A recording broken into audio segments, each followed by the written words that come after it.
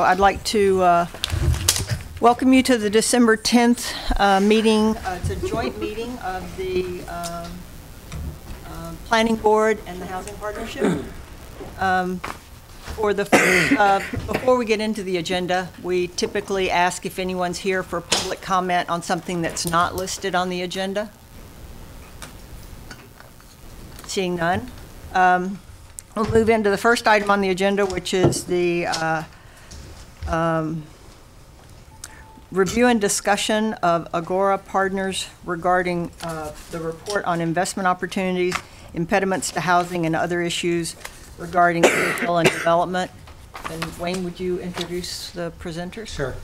Just for some quick background, if you remember, Planning Board sponsored and Housing Partnership endorsed or co-sponsored, whatever the language was, a series of zoning changes, Carolyn, correct me, a year and a half ago, 2 years ago, to significantly increase the allowable density and housing, basically within walking distance to downtown in Florence. And it's been very successful. We had lots of projects. You guys approved a project recently at Barrett Street that came out of it. A lot of other projects have come before you. But we wanted to sort of look at, okay, we've done all the things which we knew we could do. We're trying to figure out, are there other steps? And so we got a state grant to hire Agora to, in essence, help us with 2 or 3 things. First is help us figure out, are there other regulatory things we should do? So we've done the really obvious thing, but are there more regulatory reforms that we want to do to attract more developers to build housing in and around downtown and in and around Florence? So that was sort of the first one. The second one is we have this really vibrant development community, but it's pretty small, and they tend to do relatively small projects.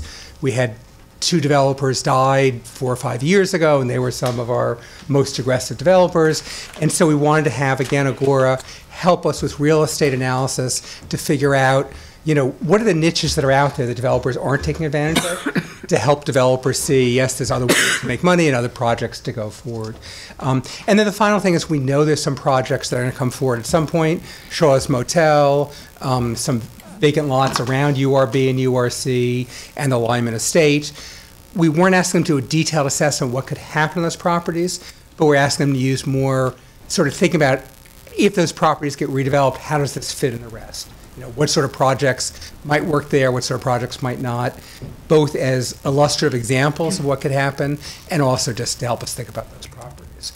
So that's sort of the background. This is all state grant funded. We're very happy, and I'll let Christine and Howard introduce themselves. Let me ask a couple of questions. Is this presentation conclude the grant money? In your Yes. And so this would be the sort of close of the project.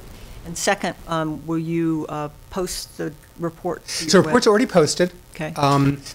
You guys all should have gotten links from us when we did it. I have paper copies for those who didn't get links. Okay. So, I mean, who doesn't have paper copies. So let me know if you want paper copies. I come by and you guys can. Sorry. Thanks, Wayne. Hi, good evening. I'm Howard Kozloff, Managing Partner with Agora Partners. I'll take one. And my colleague, Christina Calabrese. We're both a development firm and a real estate advisory firm, and our development activities mostly out west. We're based in Los Angeles and New York, and the development activity is on the west side. We use that experience and that knowledge and that expertise to help us on the advisory side. So we try to bring real-time best practices, trends, et cetera, to the advisory work, and most often our advisory clients are cities or public agencies, other municipalities who are looking to understand a more market-based approach to real estate strategy.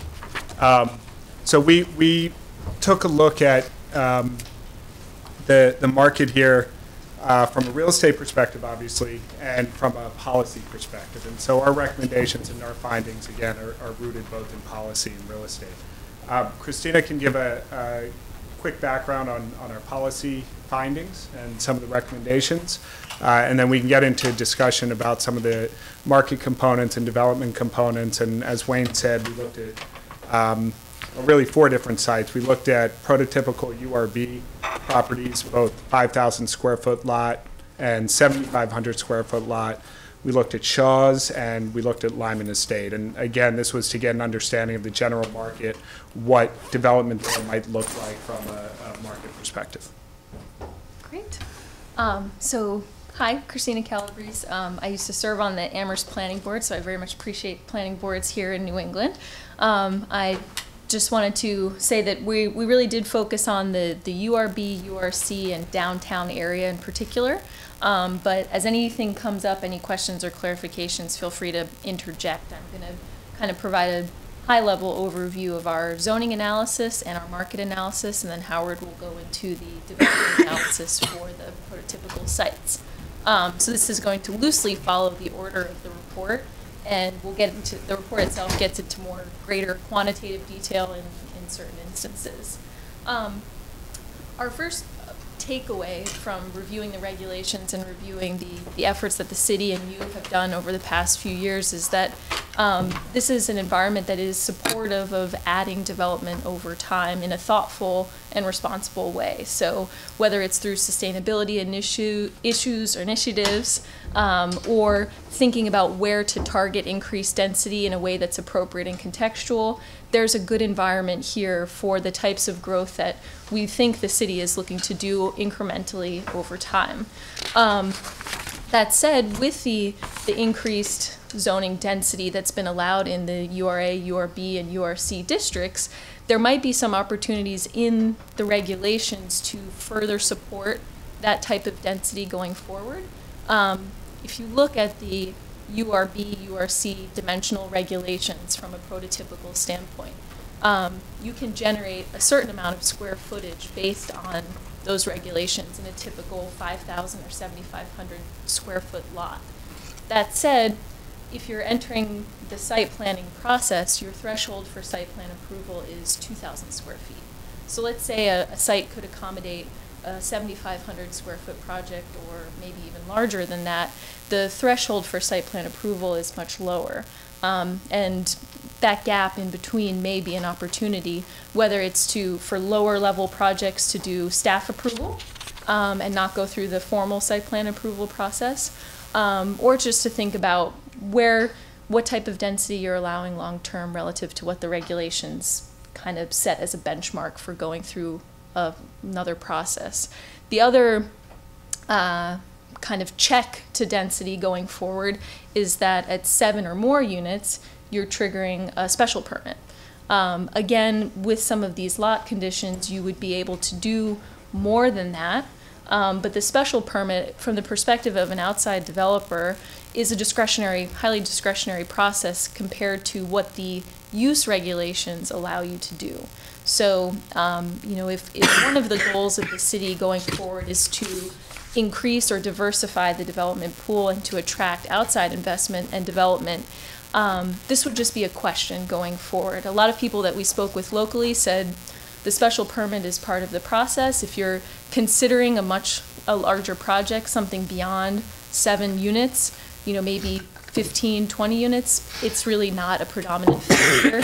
It's not something that would make you think otherwise about going forward with the density, but from the perspective of someone who's not embedded in the community and who would be looking to do a larger project, they'd want to understand that process better. So there are a couple of triggers there that hold back the full development potential of what is possible through the dimensional regulations, and it's just something to consider going forward. And our report does not in any way say you should allow carte blanche development, but it's just a way to think about the various ways to calibrate site plan approval, the special permit triggers, and the ultimate density that you're hoping to achieve. So in speaking in the developers forum that we held this afternoon with a bunch of area stakeholders who were architects, nonprofit, affordable housing developers, brokers, etc., this was something that was also presented an opportunity for further evaluation down the road should an increased level of density be desired. Beyond, those were kind of the main takeaways from the zoning analysis. Some things that I think are positives going forward. The parking regulations are not really a deterrent for a developer, especially in the downtown area, obviously. In speaking with the developers forum today, something that did come up is it might not be a regulation issue, but there is a market perception issue of how much parking there should be for a development relative to how much is required. So while the regulations don't represent a constraint, it is something that's nevertheless something to consider for development projects here going forward. The other minor part of the process is the stretch energy code, the kind of incremental cost that's placed on the developer by virtue of that being part of the regulations. With developers that we spoke with as part of the process, they estimate that brings about 10% increase in construction costs going forward, but a lot of that ends up being recouped on the market side with the value. Folks find that to be a valuable part and a differentiator in the market. Any questions on the zoning analysis side or comments? Yes. What you just said about the stretch energy code adding 10% to the development that could be recouped from marketability. But obviously it increases the cost, so it affects affordability. So isn't that a negative? It depends on who you're trying to accommodate. The developers that we spoke with who have incorporated that into their models going forward, it seems as though they're able to recoup that in the value of the property. But in terms of the affordability of properties available, it does make it harder to pencil in the same way. And just to add to that, a 10% number is somewhat anecdotal. It's very hard to quantify exactly. Sounds big. But it can be quite big. There's also savings on the operating side, right? So there should be efficiencies in operating systems, HVAC, electricity, et cetera. But it's something that the real estate industry, by and large, is supportive of sustainability goals, but it's been a very big challenge to try to quantify what the costs are, what the marketability benefits are. The operating cost savings are a little bit easier to quantify, but again, you're not quantifying necessarily apples to apples because every individual building is going to perform a little bit differently. And so unless you're going to build the exact same building with two different systems, you can't quite get it exact. But that's been the added cost has been something that the industry, again, quantifying it has struggled with for quite some time. I had a question in terms of the 2,000 square foot structure as being a rather low threshold and perhaps not even large enough to accommodate a single family home. Do you have a target that you would recommend? It's common in other communities. I think what we would advocate for is maybe it's not as high as what the prototypical unit type would allow on URB, URC, but more toward that threshold. And I think the minimum that I'll try to find that actual numbers breakdown here, but let's see here.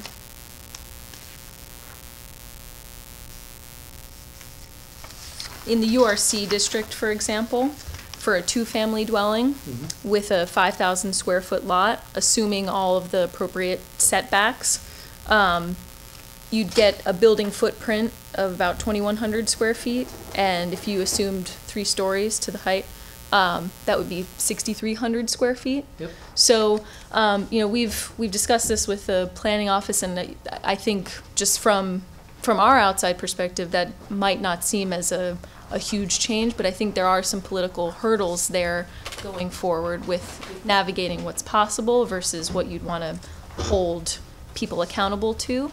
But the staff level site plan approval might be something to help offset that.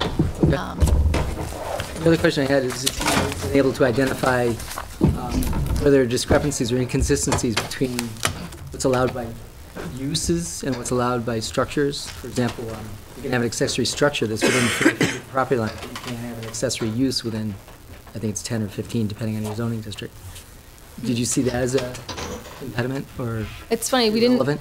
didn't touch upon that specifically, but there is a minor discrepancy, I think, in the square footage allotment for accessory unit, which is 900 square feet. Versus 1,000. And then 1,000 for the accessory structure. You're right. But I think the planning office brought up that there was originally an 800 square foot accessory unit structure, so, kind of incrementally increasing that square footage. And again, something that came out of the developers forum today is, and something that we'll talk about kind of in the market analysis of this, is what are you trying to accomplish with those units? Is it, you know, while from a public perspective, it might be an opportunity to rent affordable units, the reality of what's happening in the market might be it's an in-law unit, it's a unit for extended family. Right. It's providing more density, Yeah. but it's not necessarily reaching the affordable rental population that you might be hoping to target through that type of development. So, I guess what I'm looking at is how, as you say, somebody not in the community coming here, they think they find the threshold that they have to meet, and then they discover that somewhere else in the zoning, there's another one that they didn't know about. And if we can get them all to be more consistent, it's less intimidating to someone outside. I would say that the legibility overall, the structure and organization, Yep. with like one maybe minor confusion. I think it was the permit, not the special permit, but the zoning permit, which we're told is a kind of the entry level that you start the project with. But if you're just reading the regulations without knowing that, is a little confusing. But apart from that, the kind of checks and balances from you know, a developer accustomed to reading regulations is pretty legible and intuitive. Why certain thresholds don't match up, I would attribute more to the checks and balances of the development process, and something that's, you know, the public sector tries to calibrate so that you're not just able to fully execute on what's possible without some checks and balances along the way. So I think the overall perception of the zoning as it is currently is that it is favorable to these development opportunities, and then the question really becomes how much are you promoting and incentivizing that process moving forward. And from our perspective, the first thing that we would look at would be the predictability of timelines as part of the approval process. So the more discretionary the process, the more variability in the timeline, the greater the risk. Thank you. So those were the kind of the key findings of the zoning analysis. Moving into the market analysis, we basically first started with an understanding of the existing housing supply and a basic understanding of the demographics, none of which would probably surprise you, I think. The key takeaways being that this is a predominantly single-family residential community, overwhelmingly so, but that the rental to owner market is about 50-50. Anecdotally, we've heard today that it's maybe skewing more recently toward rental, but as the most recent statistical numbers show, it's about 50-50. The quality of the housing stock is largely older. There's not a lot of brand new housing stock here. And there's a breakdown between the lower end of the market and what they can afford from a rental standpoint, the average median income of a renter and what they can afford versus the average median income of a homeowner and what they can afford. And there's a gap there. Both would represent an opportunity objectively from a housing standpoint, but from a development standpoint, it becomes a lot harder to pencil projects at the lower end of the market, at the lower rent level. For the purposes of our study, we're focusing on market rate housing because developer won't receive any subsidy, owner, occupant wouldn't receive any subsidy either. But it is something worth noting just as a need going forward in the housing community. So with that in mind, we surveyed kind of the existing sales, recent sales in the community.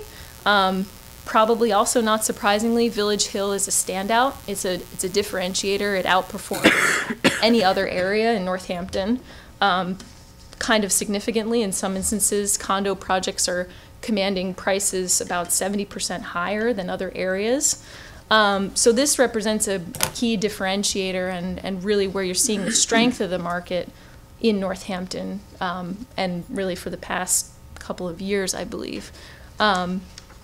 So with that in mind, both understanding that Amherst's population has been pretty steady quantitatively for the past 50 or so years. You're not strongly declining, you're not strongly growing. At the same time, the average number of occupants per unit is going down, so the household size is smaller, but your housing stock is larger than what, say, the average unit size would hold. We looked at a few prototypical housing products that might not be in the market or might not be in the market overwhelmingly that could be introduced into the market. Both things that we would recommend looking into further, and also things that you might consider that we just might not recommend and kind of steer you away from, but you might think is a relevant product type. The first that we looked into based on the previous discussion is accessory apartments, and as previously, the main takeaway there is, while it's an opportunity and homeowners may do it, and anecdotally we did hear that some people do use it as a rental unit, by and large, you know, it's not a developer product. It's not something that a developer would do typically, not really feasible in this situation. And given the amount of regulations and just from an average person not associated with the real estate or development community, creating an accessory unit over time for the purpose of a rental property or otherwise is probably something that's time consuming and challenging, just generally, whether it's in Northampton or elsewhere. So while there is an opportunity to increase density incrementally through accessory units, it's not necessarily something that we'd consider saying you should invest all of your time and energy into, because it'll only create small incremental value, and it's not something that the development community would really take on.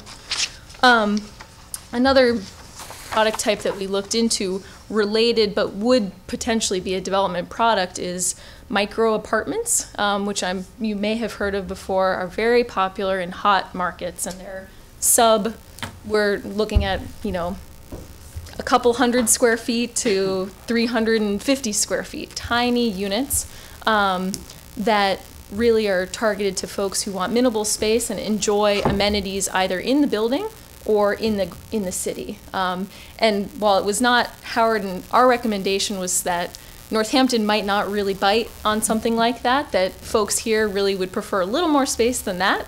You know, a 450 square foot studio apartment might be a product that is actually very comfortable for a single person or a couple to live in, with a kitchen and a living space and a sleeping area.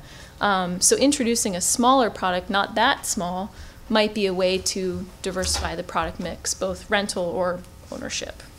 But we did also hear today from a gentleman who owns a property in downtown with very small unit size. I'm forgetting his name. Peter Whalen. But that is a redevelopment project, not a ground up project. So there are obviously a redevelopment project a little different, but we would at least recommend, you know, a studio product or otherwise. Beyond that, there are some things that we think might be good fits as differentiators for Northampton to take it to the next level of sustainability and otherwise. While there are increased costs associated with it, we have seen that there's been a market demand for more sustainable features, and that people are really coming to expect them as part of the value of their home and the long-term operation and maintenance of the home. So passive house standards or living building standards, which you may be more familiar with, are kind of the next generation of sustainability that are really truly at the vanguard of development going forward. And this is a thread of sustainability that's regenerative, where you're not just talking about development that mitigates environmental effects. You're hoping to make the environment better as a result of development, improve your surrounding environment as a result of development, and that this is kind of the next wave of sustainability going forward that's very progressive. And you know, in an environment that's already very receptive to sustainability, this would be a differentiator in the market. Last, and Howard might touch upon this a little bit, we have things that you've seen before but might need more of: townhomes or cottage-style units, and something that we've seen in other communities, small lot subdivisions. And have Howard speak about that a little bit. Yeah, so the small lot subdivision, colloquially townhouse ordinance, townhomes, row houses, brownstones, whatever you want to call it, The idea is to introduce a smaller unit type, but they are individually owned. And so if you, I'm not sure, did they get a copy of it? You have the presentations in front of you, and the actual design aesthetic notwithstanding, because that's a facade, so it may not fit in Northampton. But the idea there is that you take a parcel, and it could be a relatively small parcel, and you further subdivide it. In some places, that subdivision can be as small as 600 square feet. But the units are structurally independent, and the foundations are independent. There's anywhere from a 4 to 8 inch air gap between them. There's flashing over it, so you don't perceive that air gap. But it eliminates an HOA. They're not condos. They are single-family, freestanding homes. They don't necessarily look like it, but there's been a lot of market appeal in other markets for those because of the notion of no HOA. Again, you own your home, you own the land that it sits on. There's a series of access easements so that, yeah, you have to drive across someone else's driveway to get to yours, you have to walk across somebody's lot to get to the trash bin, whatever it might be. But that's a product type that I think is worth looking at. And it provides an opportunity for further density. Again, in some markets, it serves as a transition piece between commercial areas and single-family homes. So a little more density. It has a little more activity than a single-family home would have. It's not a commercial parcel. And again, that transition from a physical sense is actually working quite well. In terms of the 3 or 4, because we looked at both 5,000 square foot and 7,500 square foot parcels on the URB, a very high level analysis that's in the back of our report. And rather than go through every detail on that, which we're happy to discuss further if you'd like, of course, the main message there is that right now we made assumptions about construction costs. We made assumptions about soft costs, whether it's permits and fees, architecture and engineering, contractor costs, et cetera. We made assumptions on the revenue side, whether for sale or rental. And from the market analysis that we did, we tried to shoot pretty much down the middle and not do an analysis for creating a new upper end of the market. So we tried to be relatively conservative there. And then from that, we back into a land value. It's called a land residual method. And the value we used for that was 25% of development costs. That's how much your land should cost relative to development. And so in each of the analyses, you'll see that there's a hypothetical land value there. And that could swing. Some builders might be willing to pay 30% for the land, or some might only pay 20% for the land. So that can swing. What we found is that on the smaller parcels, right now, where costs are and where the market is, it's hard for those to pencil. And so I think that there is limited activity on some of those because of that. For-profit developers are in the business for profit. And so if they're going to look at an analysis and say that it doesn't pencil, then it's not going to get built. I think that's why you see some existing buildings trading, because it's easier and cheaper to buy an existing building that has existing cash flow. On the Shaw's Motel site, I believe we had 12 units on there, and that starts to look pretty good. And by getting a little bit extra density, spread the land costs out over more units, those start to pencil. And then we have a hypothetical situation for the Lyman estate.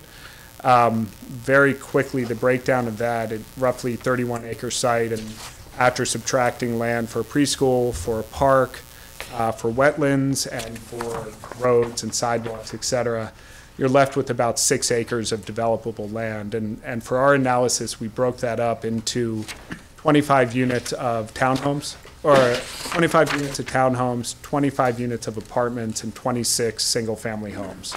The idea there was twofold. One was to think about absorption, that maybe that site could fit a couple hundred apartment units, but that doesn't seem realistic in the market unless you're going to phase it over a very long period of time.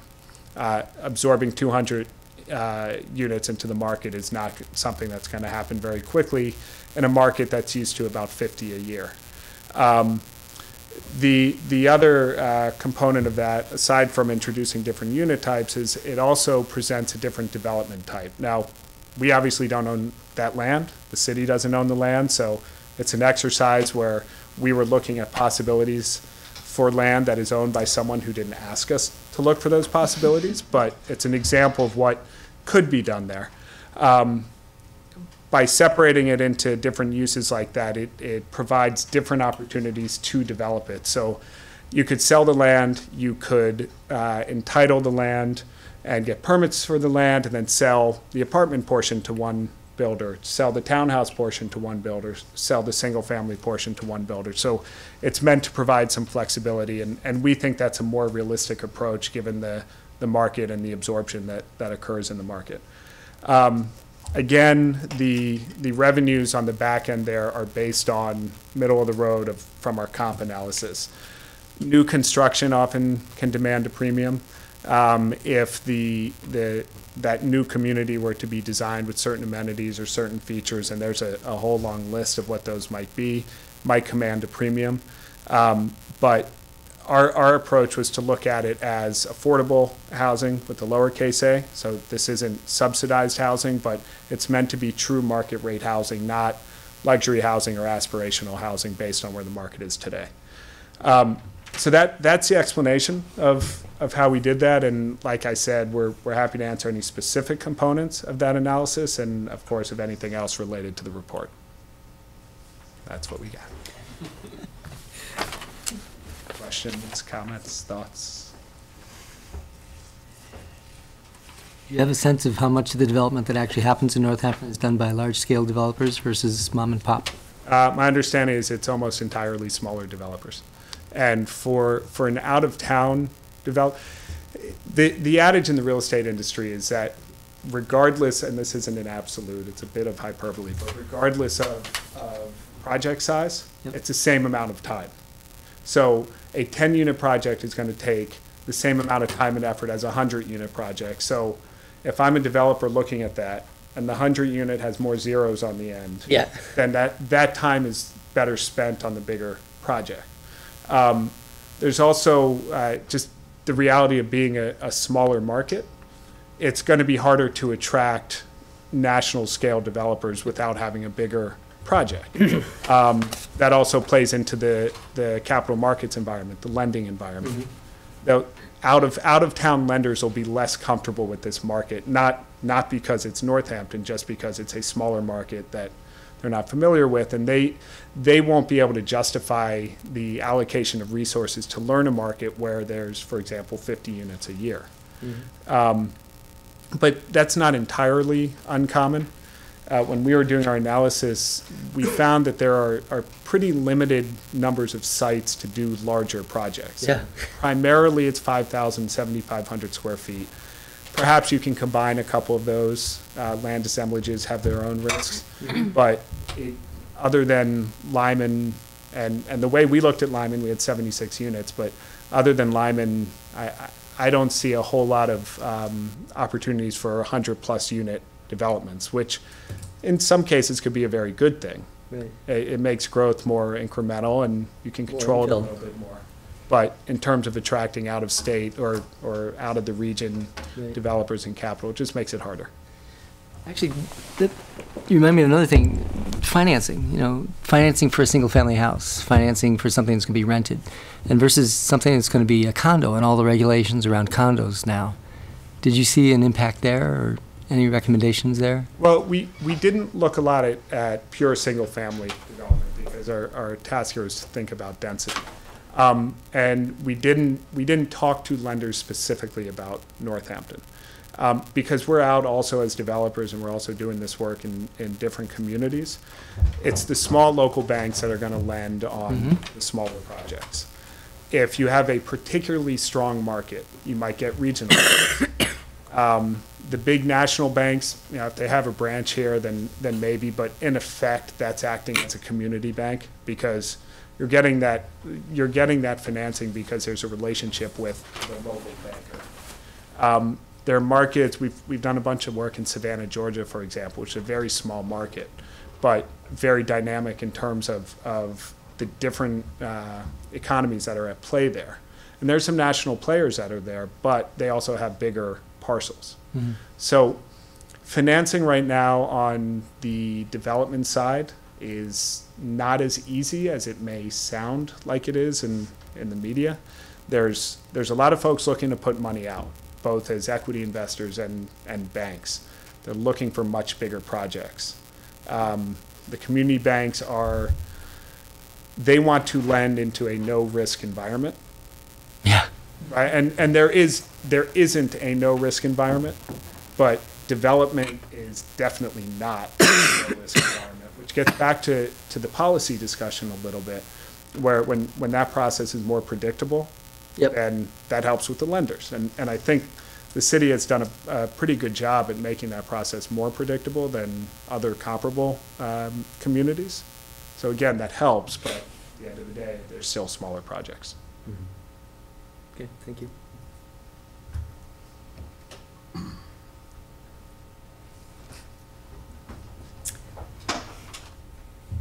It's probably a little unusual, but we're such a small group tonight. Are there public questions?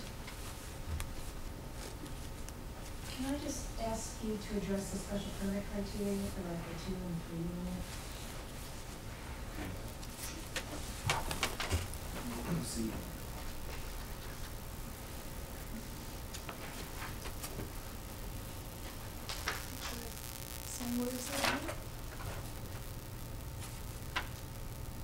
Can I ask a general question while she's Sure. looking for that?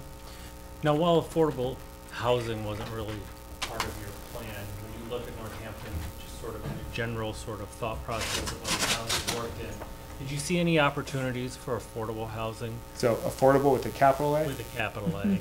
That is not in our realm, and it's as some of the folks here can probably tell you, that's a combination of very different funding sources. And the development community the way I understand it, and I'm very limited knowledge on capital A affordable housing. Is that part of the? Yeah, they operate essentially as fee developers that are getting a percentage and they're pulling together different financing sources. And some commercial banks have units dedicated to that, but it's a whole different environment. So I'm sorry I can't answer that one. All right, so in our review of the special permit process, there are types of multi-unit residential projects that require special permit in business and zoning districts. So to the 2-family dwelling, a special permit is required in the neighborhood business district. And beyond that, in the areas where we were looking, the urban residential B and the urban residential C, any multifamily or townhouse project creating 7 or more units goes to the planning board, as well as any detached accessory dwelling unit. So, in our opinion, that special permit criteria is a much more discretionary process going forward. It doesn't, at the smaller 2-family, 3-family level, it doesn't come up in the urban residential B or C zoning districts. It does come up in the neighborhood business zoning district, but it is another layer of approval that makes it just harder in terms of getting things through. Okay. Can you remind me, they allow, multiple principal dwelling units are allowed now, right? Right, on a parcel, Yeah. And how is that? Site plan, By site plan, but not special permit? right. Unless you reach the 7 or more threshold. Right, but a accessory apartment is a special permit, a detached accessory apartment. In some districts, not in the A and B districts, because it is sort of, this almost, one takes the place of the other. So since we have accessory apartments allowed throughout the city, no matter what residential district you're in, so in the suburban districts, and URA, suburban residential and rural residential, accessory dwellings are allowed as part of a single family. That's where the special permit really comes into play. Now that we allow more than one principal structure on a parcel in the B and C districts. Okay. So I think it's another layer of check and balance where the use is allowed by right, and then the actual design and configuration, I think, is what's being assessed in the special permit scenario. So you're allowed to do it, but it's just how it looks and how it's reviewed, so. Have you run into, Jonathan? Hi, Jonathan Wright, Wright Builders. Wondering what your view would be on strategic opportunities for affordable home ownership. Small A. Size A, I don't know, some kind of. But what are the unit types and configurations and locations and amenities that you're seeing as being possible in the mix? The small lot subdivision or townhouse ordinance that we mentioned, that in a lot of markets that we're working, that is the answer to that question, because you can put more density on it, then you're extracting more use from the lot. You're providing, depends how wide you build it, but 2-car garages that are direct entry. You can do a very nice 2-level 1,800-foot townhome with 3 bedrooms and start to accommodate a family. Yeah, in terms of specific locations, I don't have that answer. But yeah, in general, we're supportive of walkable environments, and whenever you can do that, then you're going to drive value that way. By being able to put more units on a lot, they're pretty simple boxes, and you don't have HOA costs, as I mentioned, so the ownership costs are less. The construction is relatively simple. You're not digging out basements. You're not going too tall. Depending on the design aesthetic, I understand flat roofs maybe wouldn't be the chosen design here in some cases, but a flat roof is pretty inexpensive to build. So there are ways to build them very, very basically, and again with the added density, it makes it you're spreading those costs across more units. So in that, if you might interpret that, a row house like you see in Baltimore, that kind of a concept. That's a concept, which is yes. something we haven't done here, but which is pretty interesting. Yes. I think in Massachusetts, it's still, a habitable unit is 600 square feet. I think we have a minimum unit size for habitation. Right, and the townhomes are bigger than that. Yeah. I like the micro thing, but I think there is a building code Yeah. interface there. And I think that's for, I think what we heard today is that's for affordable with a capital A units in Massachusetts. Just for building. I mean, we've definitely seen smaller than that in Massachusetts, and more toward Boston. Yeah, Jonathan, we're working on one now with 450 square feet. Yeah. So I've got a question. We've obviously redone we've got till 8:30, so we before we can take up the next one.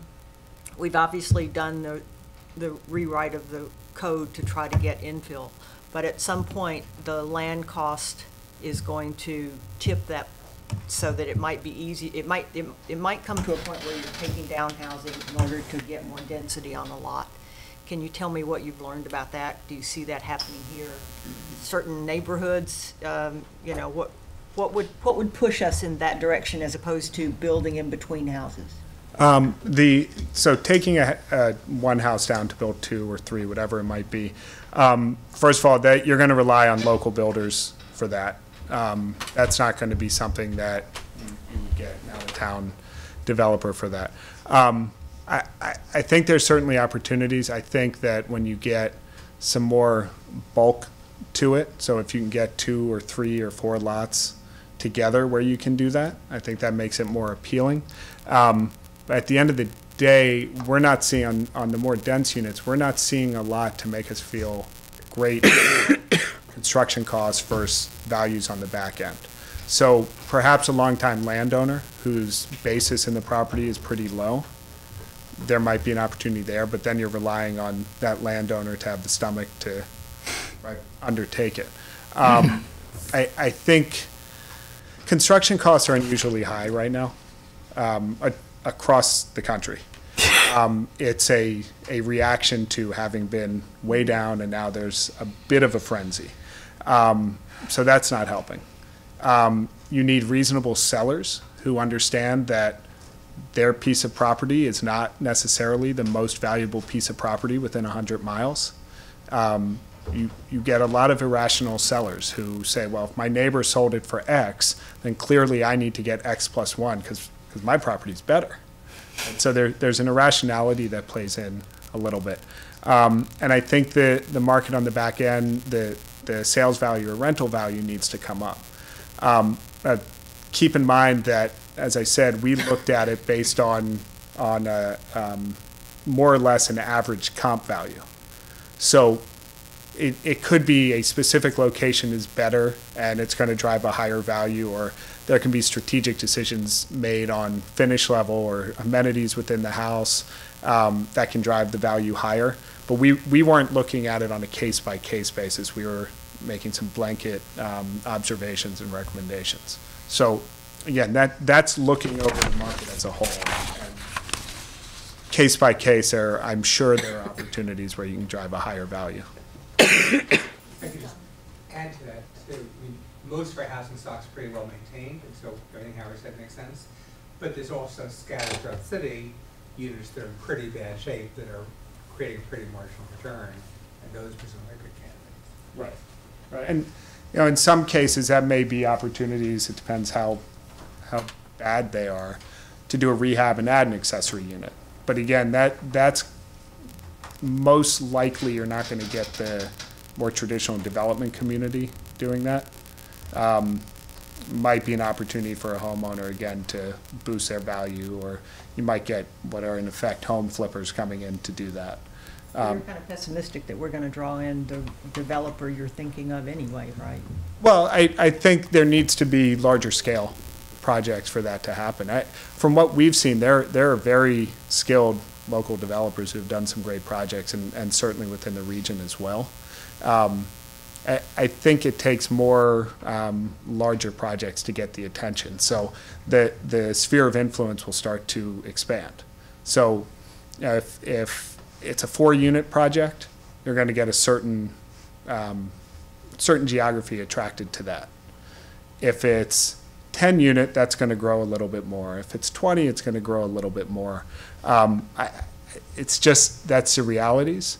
And again, as I mentioned earlier, it has to do with the lending environment also, because it's going to take a larger project or a very deep-seated relationship between a lender and a developer to attract outside money for projects of that scale. And in the developers forum earlier, one gentleman was talking about the fact how those relationships that used to exist through the downturn and bank consolidations and bank closings, et cetera, a lot of those relationships have dissipated. And so there's a process of building those back up over time.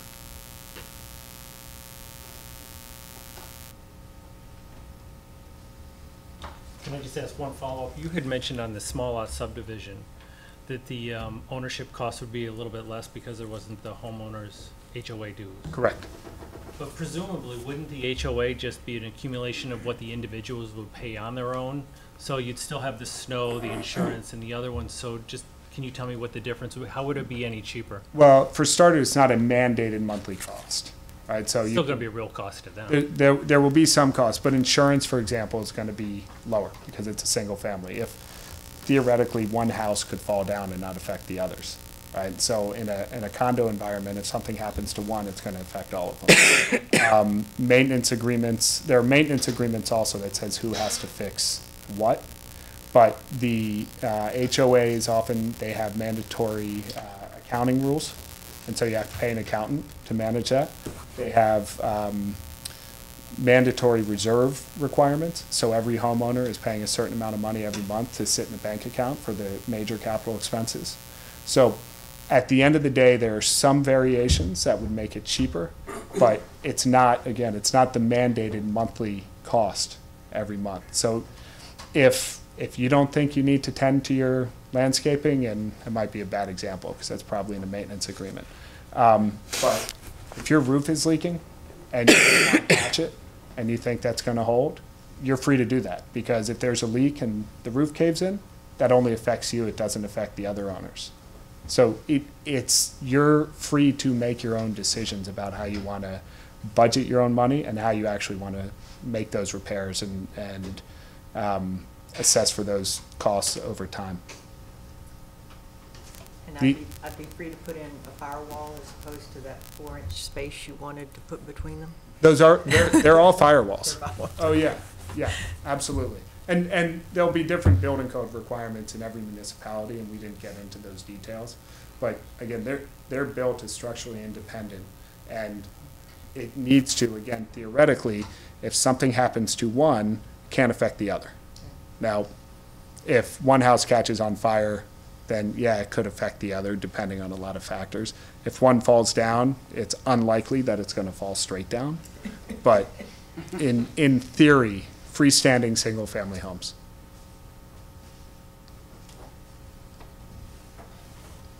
Thank you. Okay, thank you. Thank you.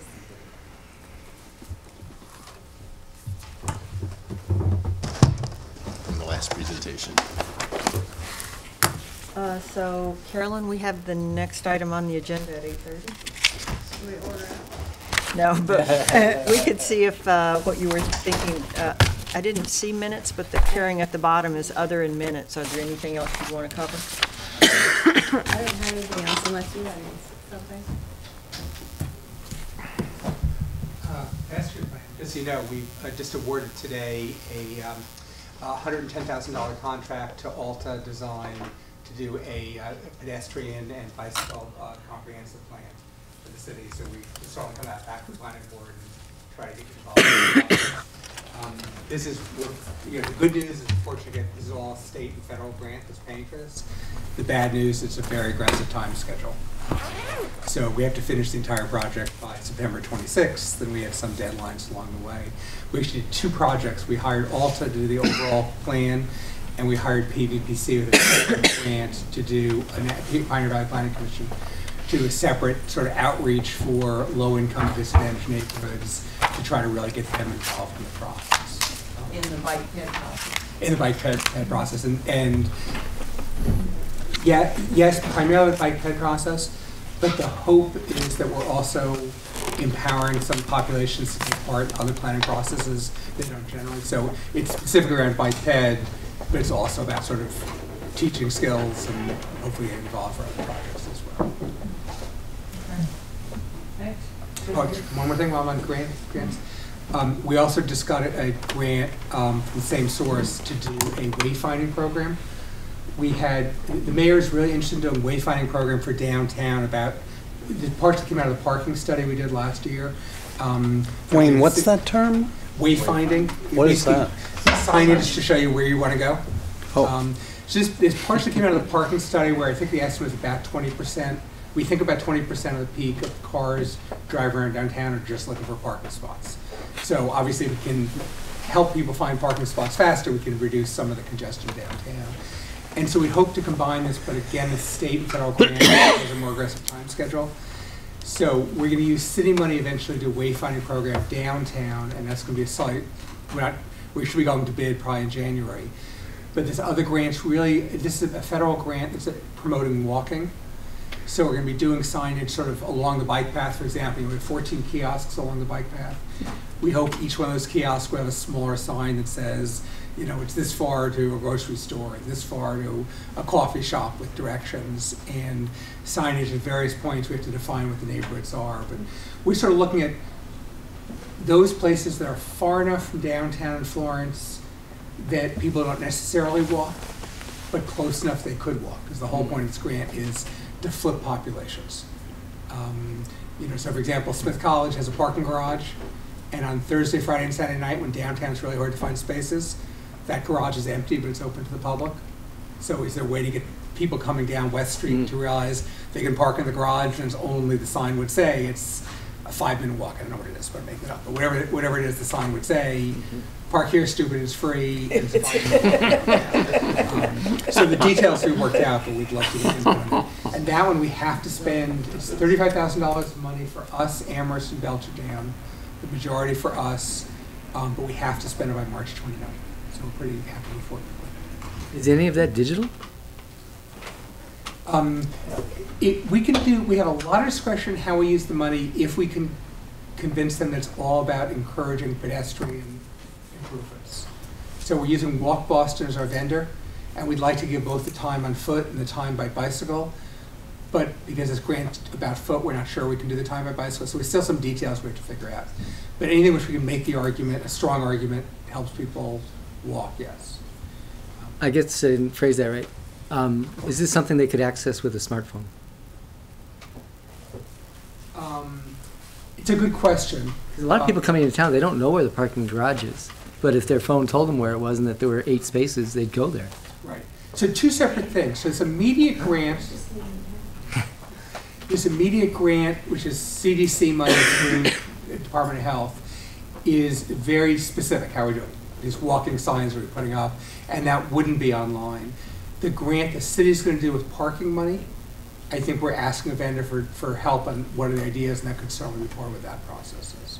We also talked about, parking garage. You've seen a lot of cities, signs will tell you exactly how many spots are empty in each parking lot.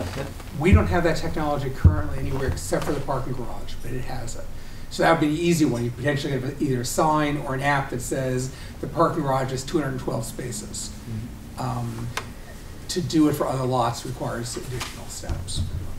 So that's certainly part of the possibility. We haven't done that big process yet.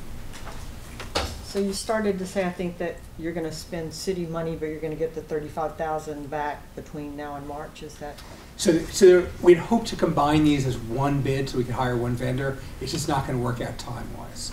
So the $35,000 is the CDC money we're doing by March 29th. Okay.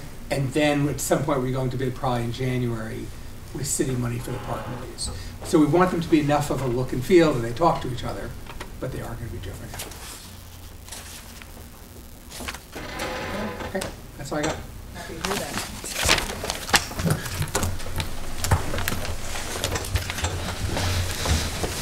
We have a break.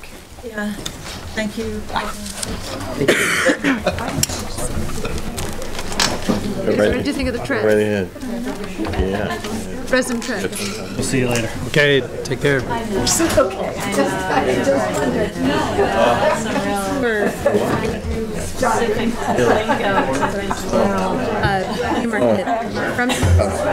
was thinking, someone on Facebook asking me behind. What are you doing? I know what you're planning for. Go get some. So Devin, we can't start our meeting till 8:30 now, is that right? That is unfortunate. Published time for start, and so since the public can attend at that time. Why are they we have to here? wait. Well, I both Because there are markets out there. they're gonna. So I would like to open the 8:30 site plan review for Wright Builders Family House at 97 Olander Drive, Northampton, map ID 31C-17. Is there a presentation? Yes, ma'am. Jonathan Wright, Wright Builders, 48 Bates Street in Northampton. I'm Jeff Squires. I don't believe you know, but I wanted to introduce Jeff to you. Excuse me, John. Devin, Oh, yes, just my thanks, Mark. normal disclaimer with Berkshire Design. Because of the work I do several projects with Berkshire Design, and I'm currently doing one now. I don't think it precludes me from being objective, but if anybody in the audience feels differently, if you raise your hand, I can recuse myself from this hearing. Okay, thank you. Thank you, Mark. Jonathan. Thank you so much. Jeff and I are going to basically tag team this with you this evening. If you do look at the illustration that Jeff has up, the illustrated plot is the closest thing we have at Village Hill to infill. It's a piece between the Transformations project and the Memorial Park. And it emerged as a kind of remainder. And so we've developed this project. It's a heavily sloping lot on the back. It's abutted directly by the multi-use path, which will be about 3 feet below the finished basement level grade. So it's a tricky drop there, and it was not actually built to be a lot. It's in terms of infrastructure, so we're proposing to mill the street to bring in the utilities, and in that process, we've offered to mill the street over well in front of the Memorial Park so the city can get water for the Memorial Park project. So we'll coordinate that. We'll also suggest, working with Carter's group, that we'll hold our finished paving back, depending on what the engineers say, so that we get a good lap joint where the milling happens. You don't have a cold joint there, so we can work together on that. But Jeff, why don't you go ahead? Yeah, it's fairly straightforward. As Jonathan said, it's this lot at the end of what is now Olander, prior to the Energy Positive Homes development to the north. And as Jonathan pointed out, the parcel doesn't work on the TV. Huh. That's interesting. Okay. So the lot just to the south of the green parcel is the proposed memorial park. And so what's being proposed is a single-family home with a walkout basement. We are trying to capture and utilize the grade drop to the back of the property to the best of our ability. We've got a stone wall and some stone stairs that sort of wrap around to the east and south to the lower terrace patio area, and then there's another path that would connect to the multi-use path in the back. Again, that's a basement level patio in the back on the right side of the image as you're looking at it. There's a small patio also up on the upper first floor level that's more visible to the street.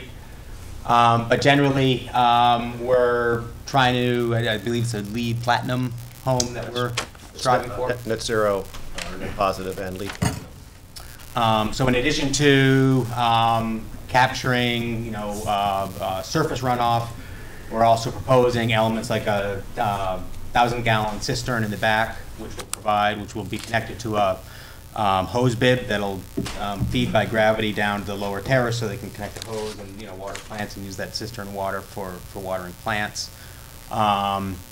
There's drought tolerant plant material, local materials, a lot of the elements that we need to achieve the LEED Platinum. And obviously a lot of attention has been paid to working with the Memorial Park plans and their planting plan and proposal and this project, so that we ensure adequate buffering and view protections and stuff like that. So we've been working with their plant list and this one to make sure that we have a cohesive project between the two. Right, we're working with Martha Lyon on her plan. This project for us is we're going to go ahead and clear and grub the memorial site because there's no place to put stuff. When you have small lots, where do you put your stuff? So we work that out with Mass Development. That'll be our lay down area, and we'll be able to leave it for them, so it'll be cleared and grubbed for the memorial park. It's been great working with Martha to really coordinate the feel of the planting and the grading. She's great to work with, Jeff and the clients and we and she have been enjoying that. So you really won't read any kind of zipper line there. There'll be buffering, but it should move gracefully. And these folks do have a private meditation center here. It's focused on a reflective lifestyle, so it's a great location for that, adjacent to the park with the views and so on. Fenced in the back, as Jeff is showing you some of the materials that we'll use as well. And it's a craftsman style, arts and crafts, with 30-inch overhangs for solar protection and a 12,000-watt solar array that'll give us heating and air conditioning. And we do have gas for a stove, otherwise there's no combustion on the property. So this is the elevation facing Olander, and then these two are from the north and south respectively. Lower one being the view from actually it's the other, no, that's right, Memorial Park, which will be buffered. So those are the two side elevations, and obviously you can see on the left-hand side of the page, or the drawings, elevations that walk out basement area underneath the covered porch there. This is a visual to close with to give you an idea of, we thought we would propose to rename the street Vermilion Way. And this is, we like to show historical antecedents for the craftsman modality. And so this thought would be very helpful in understanding the Asian origins of the upturned roof lines and craftsman style. So, sorry. I thought it was risky of you, actually, Jonathan, considering you're building a house for a meditation. This actually was, that image was provided by the owner. Humor us, so we could not help but share it. Yeah. So, questions? And we're seeing this just because initially it was thought that it was questionable whether this lot was workable or saleable. It never came to you as part of a subdivision plan, so for it to become an A&R lot, it has to go through site plan approval, even though there's nothing about it that is not approvable particularly. It's not anything new to you, but you've never seen it before. Can you go back to, that shows both, No, the elevations that have so the park is going to be on the south side? Yes. And what will be on the north? The north of the house? Yeah. I mean, I know it fits kind of in the middle. Right. Yeah, so as you see there, the first of the energy positive homes houses is across the border there. Across there, okay, Right. across that border, okay. As part of this work, there are 4 specimen trees. There's a beech tree that Mass Development or Transformations will do some work on that signature tree. But there are 2 oaks and a pignut hickory that need attention, and we're going to, because they lean over the lot and they broke away on the back side, so they're going to get some professional arbor attention as part of this project for the safety of the house, but also tangentially safety of the walkway area. So you really had to squeeze to get into this lot, both because of the drop-off in the back and because of the property lines. So, I mean, I'm sure all of these match the zoning, or Carolyn would have said something to us about it, but it just looks like from the elevation plans, the 2 images on the same screen. Mm-hmm. So the one in the lower right is the one facing the north house, right? Yes. And so you're almost right up against the property line there. How far do you anticipate that being from the? 7 feet, I forget. I think we're 5 feet from the property line, and then the next house to the north is another 24 feet. I remember looking carefully at the landscape plan between your house and the park, and I was concerned that you were engulfing the park, and I would say that your plan very carefully isn't doing that. It's buffering it in a way. But do you have even enough room to work on the north side of the house that I was just talking about? We haven't planted there. Our buyers would like to have a large tree there, sort of as part of the aesthetic of the meditation center. But we wanted to do that in concert with whoever was going to buy the house next door, because we'd want to interfere with their solar. So, you know, we're old collaborators, back to figure out what will work.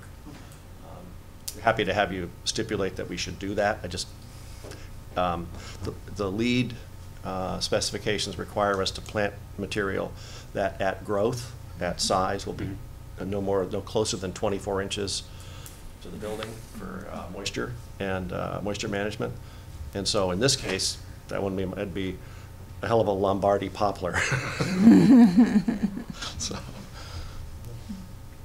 I haven't seen a cistern come before us. It doesn't mean that there haven't been, and I've missed them, but is there anything interesting about maintaining that? Well, it has to be clearly, we have to get permits for it, and it has to be clearly designated as not potable water. And to qualify, it has to hold 1 inch of rain from half of the impervious surface of the building. So that's how, it's like 960 square feet, so 1,000 gallons. Oh. It's, cisterns always have plenty of water in them when you don't need water. And there's almost no way to store enough water for when you really need water, you know, unless you're going to go very large, 10,000 gallons. Is it going to go straight from the roof into the cistern? Yes. Right. Yeah. And the advantage to doing it here versus some other sites is a lot of times you see them for irrigation systems or where you don't have a grade differential. In this case, it's real easy to put a cistern up at the garage elevation and just by gravity have an underground pipe that connects to a hose bib that pops out of the ground. When it's empty, but you've got it for, without the need for pumps and, additional, refilling if it's empty. And so this is a very sort of low-tech way to take advantage of that elevation drop. Then it provides some stormwater management too, Yeah. some of the storm surge. Any other questions? Open it up for public comment. Any questions from the public? Seeing none? I have a couple of comments from DPW. Okay. Now, I will say that I think this is a 2-page memo. I only got 1 page. But when I had previously talked, and it was 2 pages, meaning I'm surprised because I only got two or three comments verbally from DPW. I think it was just a mistake on the printing.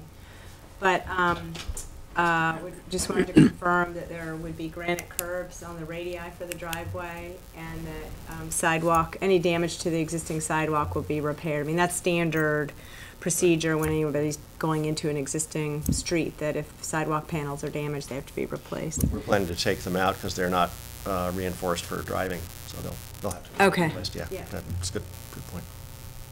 And this is in that zone. It was granite curbing and then asphalt curbing and then granite curbing again. So this is in the granite world there. So I actually didn't formally move to open public hearing, so I don't know that. You don't need to do that. Okay.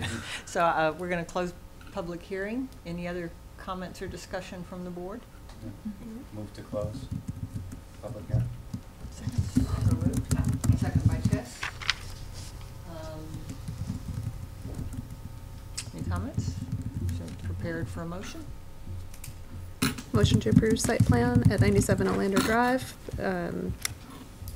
pursuant to DPW comments regarding granite curbs and sidewalk repair, and any other comments to be incorporated. Just a technical thing. We invented the number 97 to identify it. Until you create the lot, it doesn't actually have a street number. That's our little joke. So, sorry about that. Yeah. Anything else you've invented you want to share with us? Well, it's in granite. Yeah. That's really So you can just say Olander. Olander Drive, It's been north of Memorial Park. Second by Ann. All in favor? Thank you. I hope you get 97 when you go to the DPW. I don't think it's going to be. Thank you so much. Appreciate your time.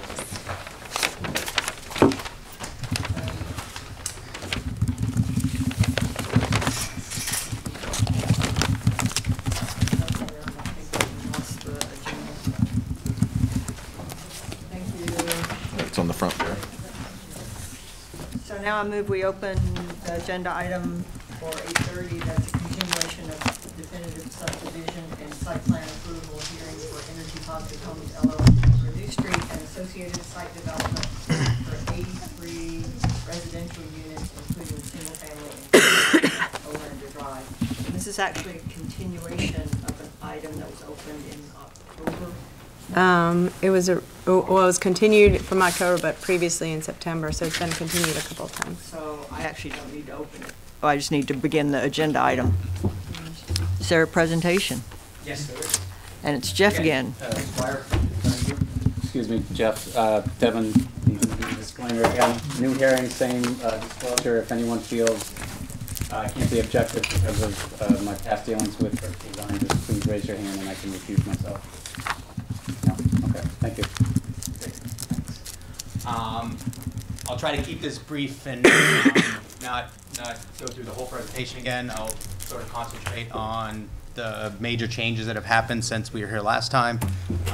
Touch on those. I'm sure there'll be some more discussion. So without further ado. So again, this is the remaining 42 acres or so, plus or minus, in the north, on the north campus, the north end of the north campus. We are looking at pretty much the same project. Couple of changes have happened since we were before you the first time. most significantly, I'll just jump right to the site plan, so I can highlight and point to some of the changes as I go through them. One of the biggest changes, a couple of the biggest changes, one is the number of lots. Originally, we had 41, 42 lots, I think. It's been now revised to 29. The big change is that the duplex units that we had previously shown all on separate lots are now split up into, I wish the laser pointer worked, but. You'll be able to use a cursor on the computer. Oh, yeah, there you go. So these 5 on this side, the 5 on this side are now 2 separate lots with a lot line down the middle, and they'll be run as condominium type developments rather than a single owned duplex. Same with these lots, same with these duplexes on the central east side, is that they are now contained in one large lot as opposed to individual lots. The other change with regards to these duplexes in the center of the site is previously we had a common drive that came in roughly where the cursor is now, that paralleled that, or was part of that multi-use trail. We've now dedicated that location to only the trail itself. That's contained within a 20-foot wide, essentially right-of-way that is part of the larger lot to the north, which will all be deeded to the city. So that trail is now separate from the access, vehicle access to those duplexes. The duplexes are now accessed via the drive that goes down to the co-housing. The first 2.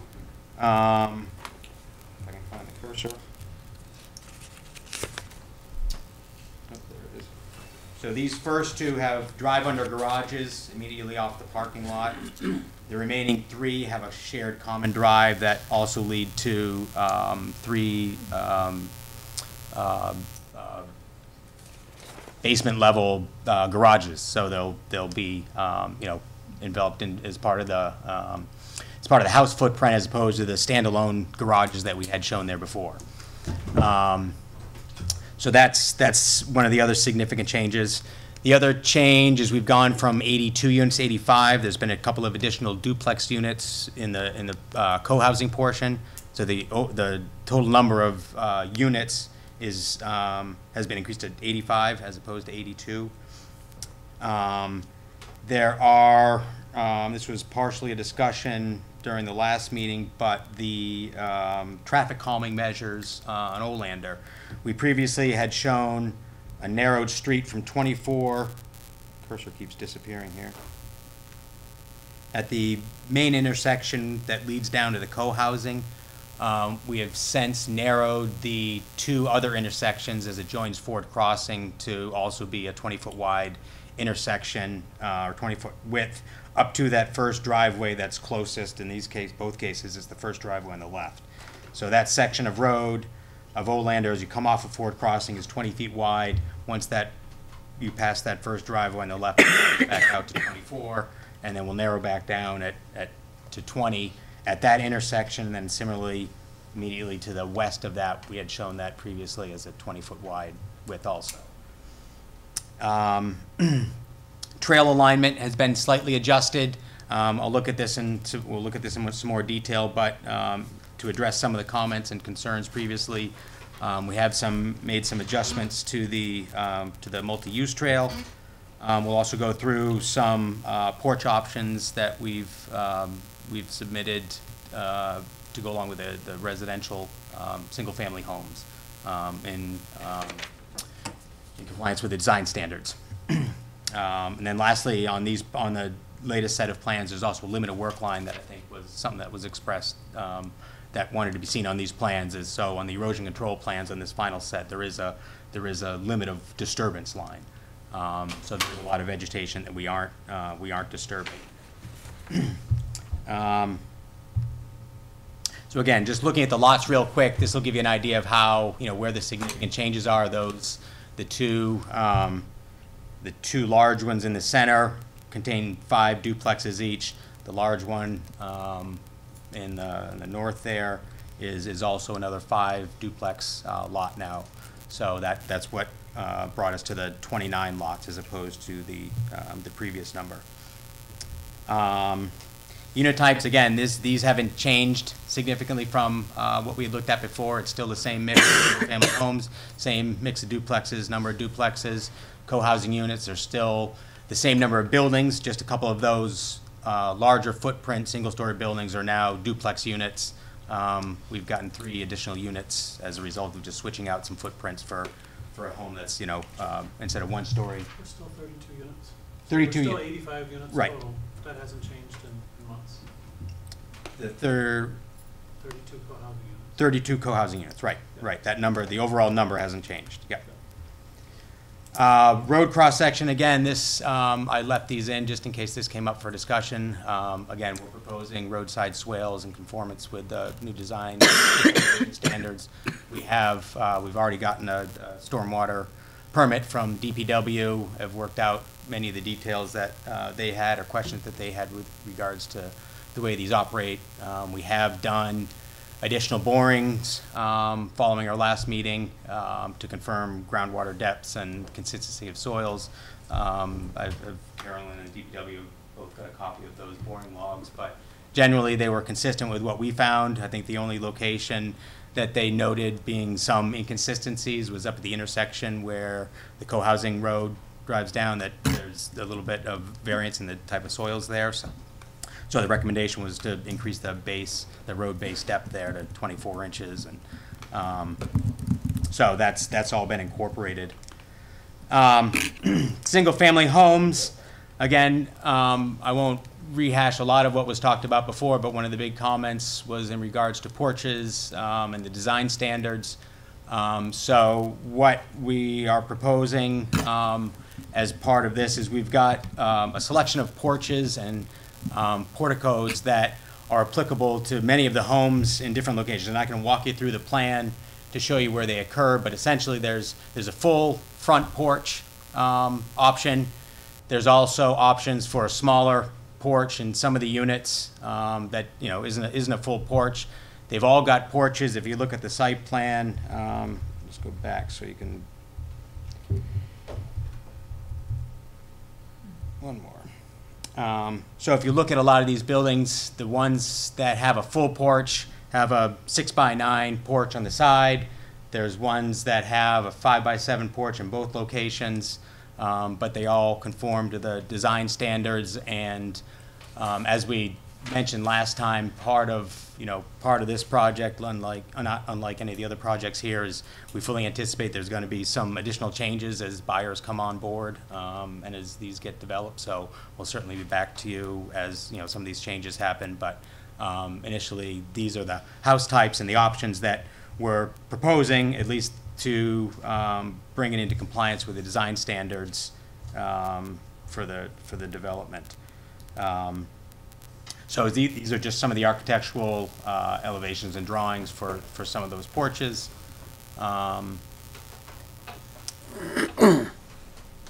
And again, the co-housing really hasn't changed significantly. The one major change, I guess, from a site perspective is that southern portion of the development used to have two parallel sidewalks on either side.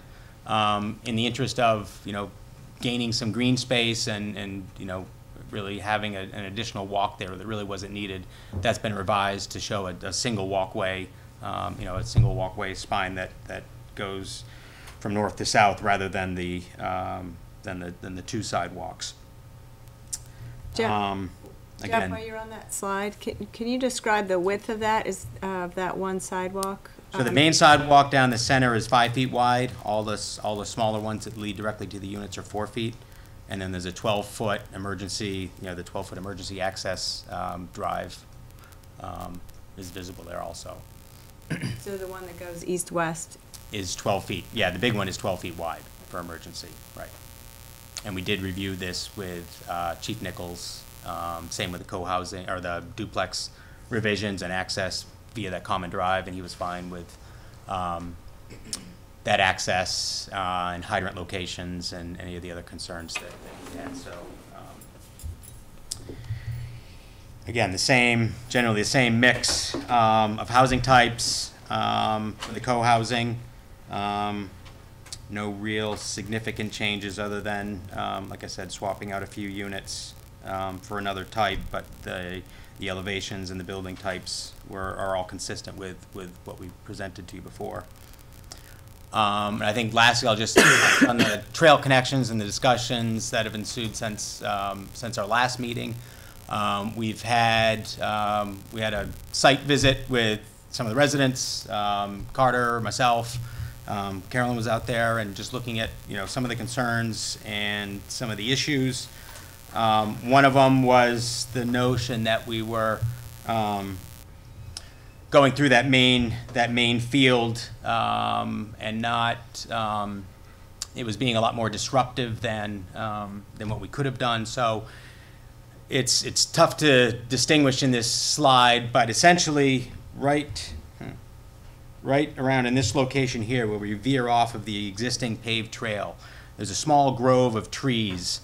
There's probably half a dozen or 8 mature trees that were there during the original state hospital. Most of the other growth in there consists of burning bush. There's a lot of Norway maples. There's a lot of scrub and invasive stuff that's come in. But there's very clearly a path that can be taken through that clump of vegetation there. And it's in this picture, it's really that clump in that center panorama, that clump on the left-hand side there in the distance. But it's there's a very easy way to get a trail from the existing trail up to where we want to come out in this meadow and across where we enter the forest again under those beech trees that avoids skirting right next to that detention basin. There's minimal disturbance to the vegetation in there, at least in terms of the mature, valuable plant material that's there. Stuff that would need to be cleared would be the like I said, the invasive stuff. But it provides a much better wooded connection than what we had before. The alternative would be to go up to the north and then wrap back down to the south, which just from a walking standpoint didn't, the trail was 20 feet to your left, and why go 50 feet out of your way and come back and then go north again. So this seemed like an amenable solution that everybody seemed to agree upon. So that was one of the changes, in addition to the separation of the multi-use trail to the north of the co-housing drive, getting it out from the vehicle circulation paths and making that a dedicated multi-use trail that would continue to the north and connect to the existing trail system. And then lastly, trying to connect the multi-use path with the gravel path, the existing gravel path on the north side of the development. There was a keen interest to maintain some sort of wooded hiking trail along the eastern side of the property. And we looked at several options, one of which was keeping the trail pretty much parallel with the property line that extends to the north up to the Smith property. And I've walked that a couple times, and what I found was that it's you can't really tell in this picture, but there's these 3 or 4 drumlins, for lack of better words, where the hillside extends out into that slope and drops down and then comes up again. So there's 3 or 4 of them in concession. Thank you. As you move to the north, and there's a very distinct delineation. You can see in this picture. So the top 2 images are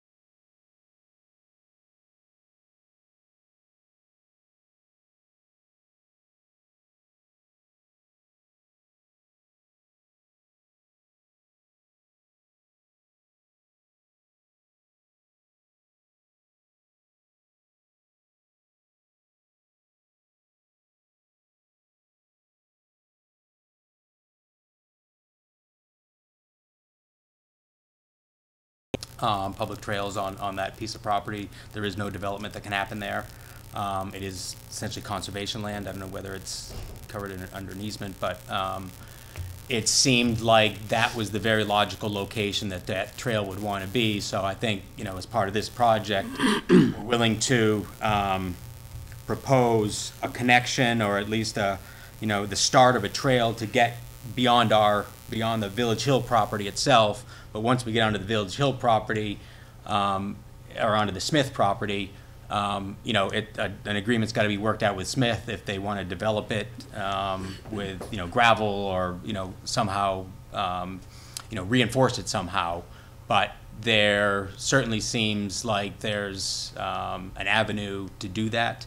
And as part of this project, as I said, we're willing to set the stage and start that trail. And part of the thought process and discussion has been that it's the type of trail that I think would merit flagging in the field, and you could possibly just rake back some of the duff in the in the forest floor to really get an understanding of where people want to go, and what that trail wants to be and where it wants to be before making any final decisions in terms of improvements. But it's certainly something that I think is something that's desirable on everybody's behalf, and this just seemed like the logical place to do it, the most sensible place to do it. And I don't know whether you want to go through DPW comments. We did get just a sort of the course of events. So we'd gotten the initial comment letter from DPW at the first hearing, talked through some of the items. We submitted sort of a preliminary set of plans for them to review on the 19th of November, just to gauge their reaction in terms of how we addressed some of the stuff and whether they felt that we addressed it adequately. It wasn't a full set of plans. It was 10 or 11 sheets that contained the meat of where their comments were. There were some typographical comments and things like that. So we didn't produce a full set of plans for them to comment on, but we did get their comments back based on that plan set. Have incorporated those into this final set. And I gave Carolyn tonight, our formal responses to all those comments, really most of which they have already seen. There's a number of places in their comment letter that they note that they haven't seen, they haven't seen the plans yet to be able to sign off on it yet. I'm more than happy to walk through those changes or those requests with you, but most, as I said, most of them are fairly minor in nature. So I don't know how you want to deal with those, but Sheets you give them include all of the sewer and groundwater? So they've got all that information. The only item that's left sort of hanging is they had asked for us to, and understand, they had asked for us to update the overall sewer and water demand flows for the project at full build, basically with this project. And so what happened is we had gotten the spreadsheet that had been used to date from Gale Associates, who had been doing all the calculations. We started to plug in our numbers, and as a result noticed that there were some errors in those spreadsheets. There was a difference in the way that the original EIR had calculated flows versus the way that the spreadsheet calculated. It was 100 gallons versus 110 gallons. There was an assumption about the assisted living aspect of it. Those numbers made a big change in the calculations. Subsequently, there was also a notice of project changed for the EIR that was filed in 2010. It was a report done by Epsilon and Ty and Bond, which increased the overall demand at full build from 98,000 gallons to 104,000 gallons. The one missing link in that was that the DPW needed to write a letter agreeing with that number and verifying that they had the capacity to accommodate those flows, and that letter never got written. So we've been going back and forth with the DPW and Dave Valletta, and we gave him all the information and data that we've collected and sort of, distilled it down. and he seemed to agree that the 104,000 gallon number is a legitimate number. They don't have any concerns about it. We just need to spend a little bit of time updating the spreadsheet and correct some of the previous errors that we had pointed out. But we're still under, well under that 104, and there's still enough room based on our calculations now for any future development, i.e. the McCoy project, or any other projects that are left undeveloped there. So I think at the end of the day, that 104,000 gallons is going to be fine. We just need to go back and tweak the spreadsheets a little bit so that everybody is, on board. But that's the one item that we, weren't able to close out necessarily. I think that's. Okay, thank you. Questions? Just a quick question on the yield streets where you go from 20 feet. It's supposed to go. They go to 20 feet wide for 30 feet. In this case, you're going instead of 30 feet to that first driveway in two areas. What is the distance of that first driveway roughly? Is it within shouting distance of 30 feet? 25 feet. Yeah, the one on the west side. It's probably not. It's probably closer to 15 feet, given that the driveway and Ford Crossing are at least 50 feet apart. So we showed it for the first segment because I guess from an engineering and a traffic perspective, that where it made sense. It didn't seem to do it. It didn't seem to make sense to continue it up to mid block or mid driveway, and that was a very easy place to make that adjustment and would make sense in terms of vehicular circulation and access. We also tried to keep the narrowing consistent as you drive around the development. So it's on the on the left side, or at least on the same side as the other ones that were proposed. When you were here the last time on what would be the lower left-hand side of the plat, there's a small park in that area that we had a discussion about access to. Small park. I'm just going to go back to the overall site plan so we can. There was a path that went through some of the lower left-hand side between houses there, trying to reach. Is that the Picoy development? Not this It wasn't this one? Okay. Yeah, I think you're right. Okay. All right. Sorry. No, that's fine. The other thing I'll just point out quickly too, because I don't think I mentioned this either. In addition to that multi-use trail on the north side being all on the part of the contiguous property that would be to the north, but also that southerly section, there's now a property line that takes space between the single-family homes on the east side of Olander and the co-housing, so where you see those large trees in the center there, that's you can see the property line. It basically parallels the parking lot on the left, and then cuts down at an angle to the to the southeast and then across. So all of that land is also going to be part of that land that's deeded to the city for open space. So all of the multi-use trail will be on city property. So I want to pick back up where Mark was asking about the width of the street. You sort of presented the traffic calming as either raised speed tables or narrowing of the street. Was there any conversation about doing both? There wasn't a conversation about doing both, no. I think the issue was if they were asking for a waiver from narrowing the street, that there should be something else that creates that, that reduction in speed. And one of the alternatives was potentially a speed table or a raised intersection or something. Carolyn? Last time we talked a lot about who was going to own the streets, and if I understood correctly, now the city is going to own the path that bisects this property.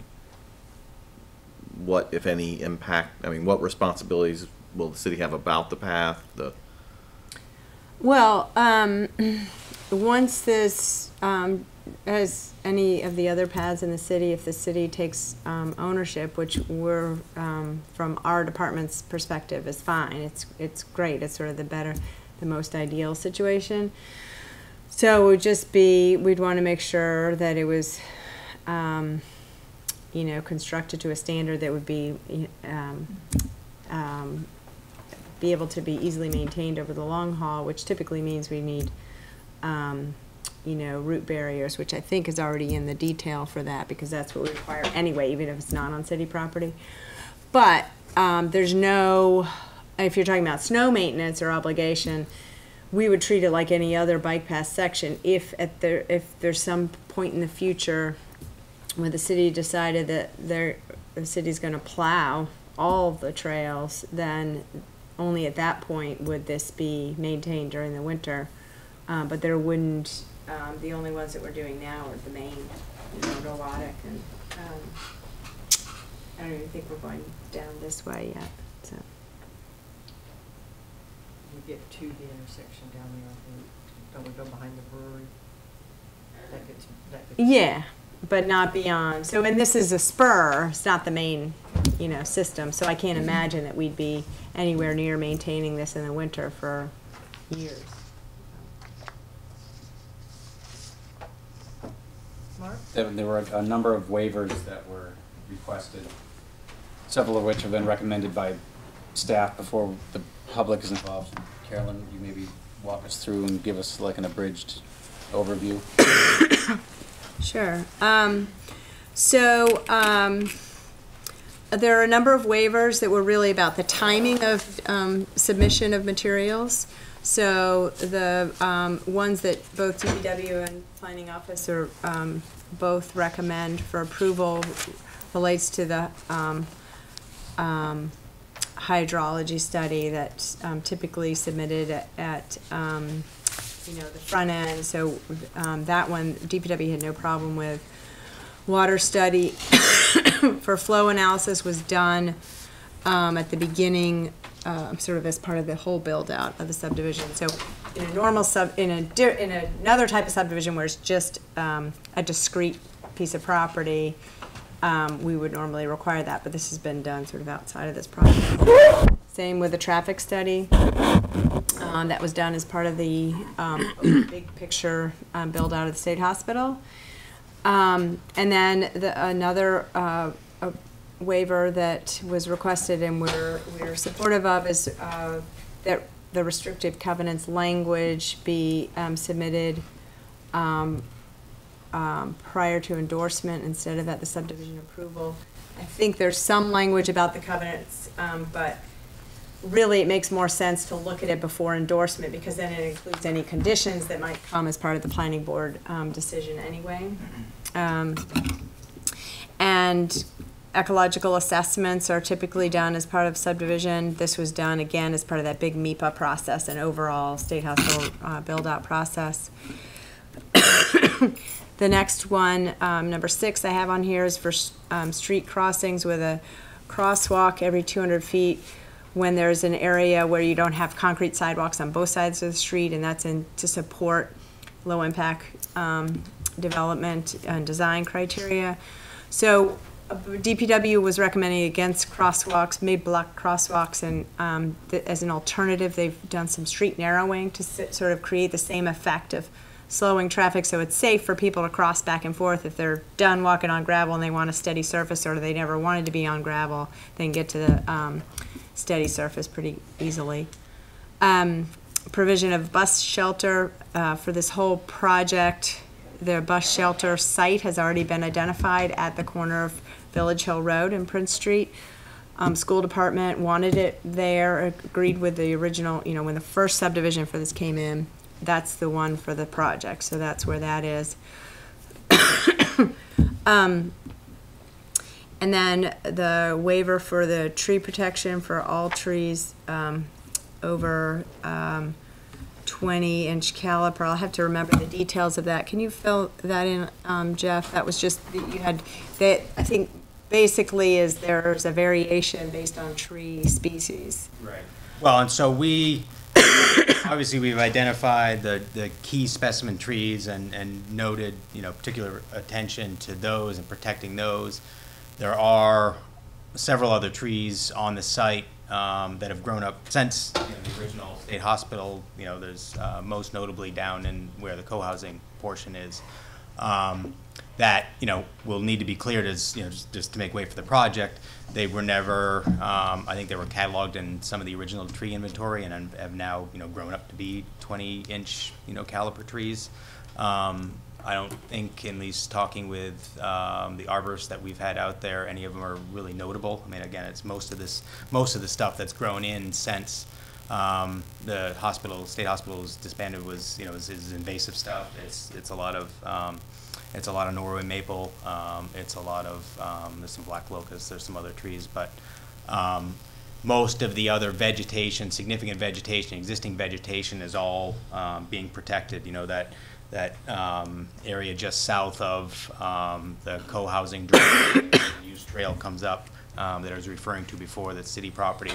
We're not going to do any work in there at all. Same with all the land to the north above, where the single-family homes are. None of that's going to be disturbed.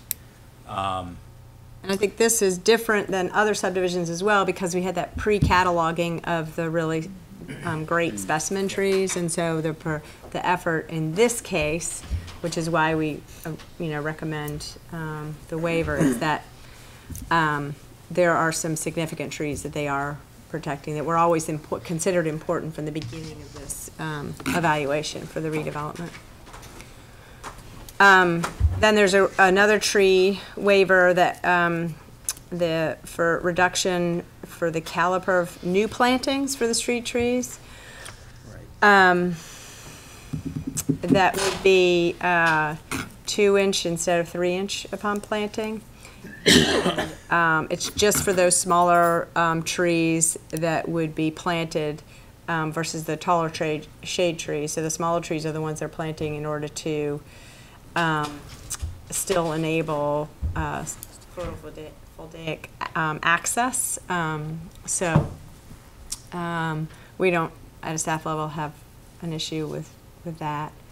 On that same note, DPW did raise a concern about the type of hawthorn that was picked in terms of the amount of fruit that it might produce. I think, I would recommend that, and typically there is flexibility because we have a whole list of street trees in different categories. So even though there's some trees on plan, some trees get changed through the course, we can always come back and check in. If DPW feels really strong about one tree, there are other options for the applicant to pick. So. Right. Now, I do just want to point out that the trees that we are showing to preserve the solar access are from the list of street trees that was recommended in the subdivision standards. So there's 3 trees that are that are in lieu of the larger trees. There's a Coosa dogwood, there's a hawthorn, and a crabapple. And so our initial response to DPW was that, well, we've got the other trees also, but they all have fruit. We're utilizing the full list that was available. Right. But if there's other options that are amenable to everybody, I don't think there's any objection, to varying species at all. So. And then the final one on this list so far, unless the board may choose others, that the manholes and catch basins would be HDPE material instead of precast concrete for the vegetated swales, and so they're just treated differently, different material for that. And DPW didn't have a problem with that. I think we would still need to add a waiver about the street width to that list because for the length, the dimension length. So Jeff noted that on the west side, the width of 20 feet only goes about 15 feet instead of the 30 feet. So that would technically be a waiver. So I'd want to make sure that that get wrapped into the list so that it's clear. What's the dimension on the east side, the length of the 20-foot width? That's probably closer to 30 feet. Okay. Yeah. So the road's 24 feet wide, so just looking at the scale, I would guess it's at least, 25 to 30 feet. Okay, so it would technically still be a waiver if it's less than 30. So you might want to say 25 it has to be a length of at least 25 feet on that east side if you want, because I think the waiver needs to be very specific about what it's allowing.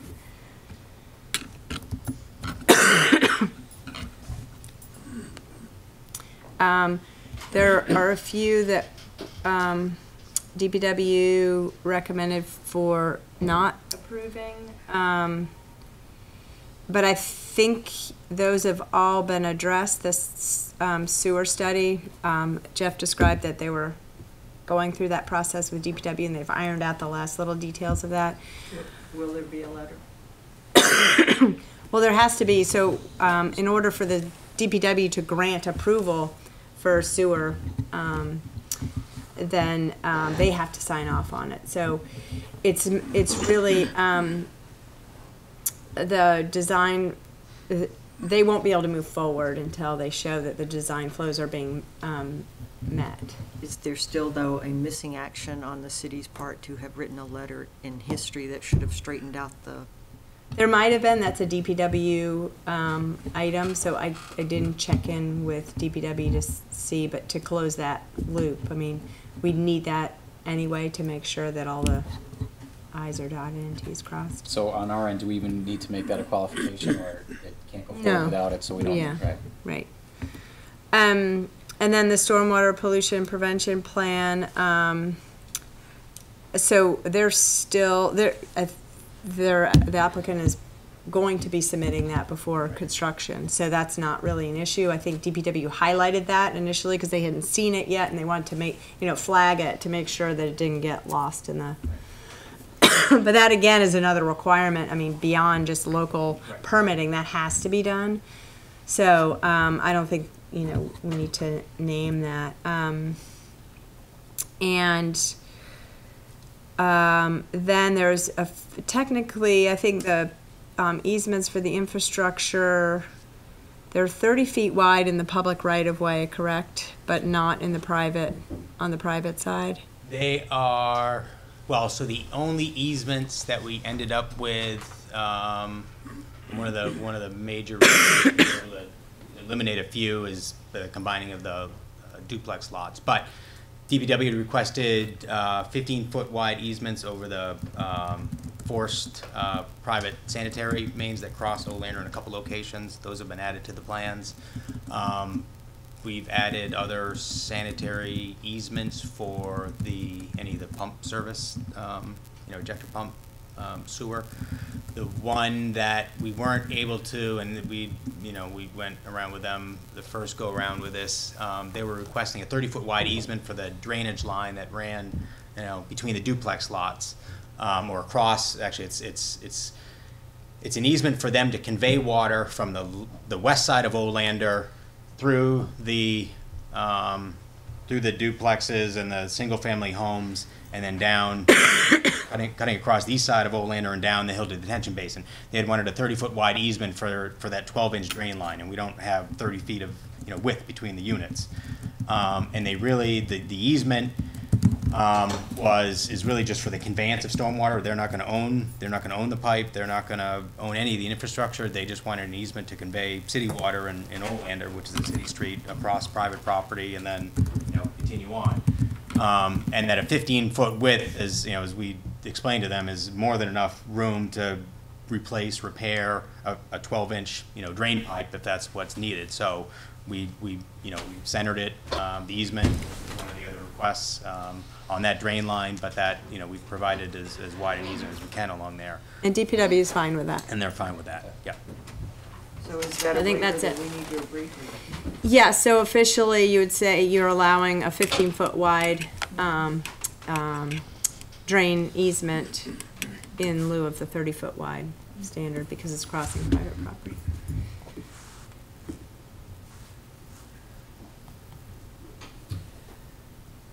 Okay. Any more information to present?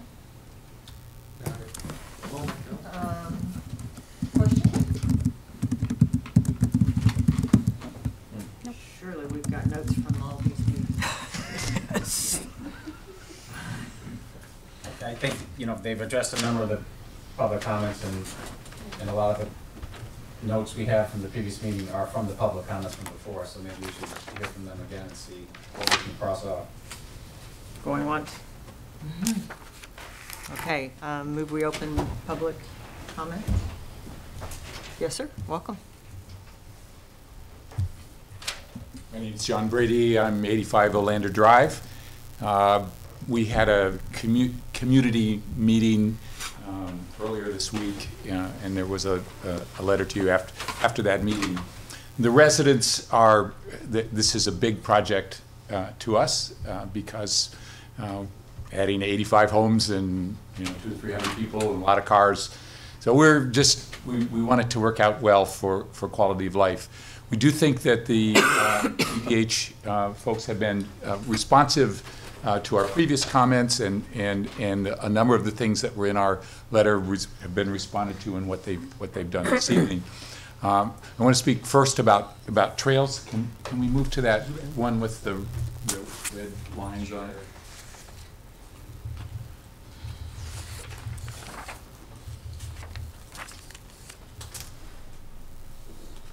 There we go. That's good. We think that the trails on this map look good. The two multi-use trails, the blue multi-use trail is important, and we did have some discussion in the field about how we got from the current multi-use trail across a nice open field there by the upper detention pond.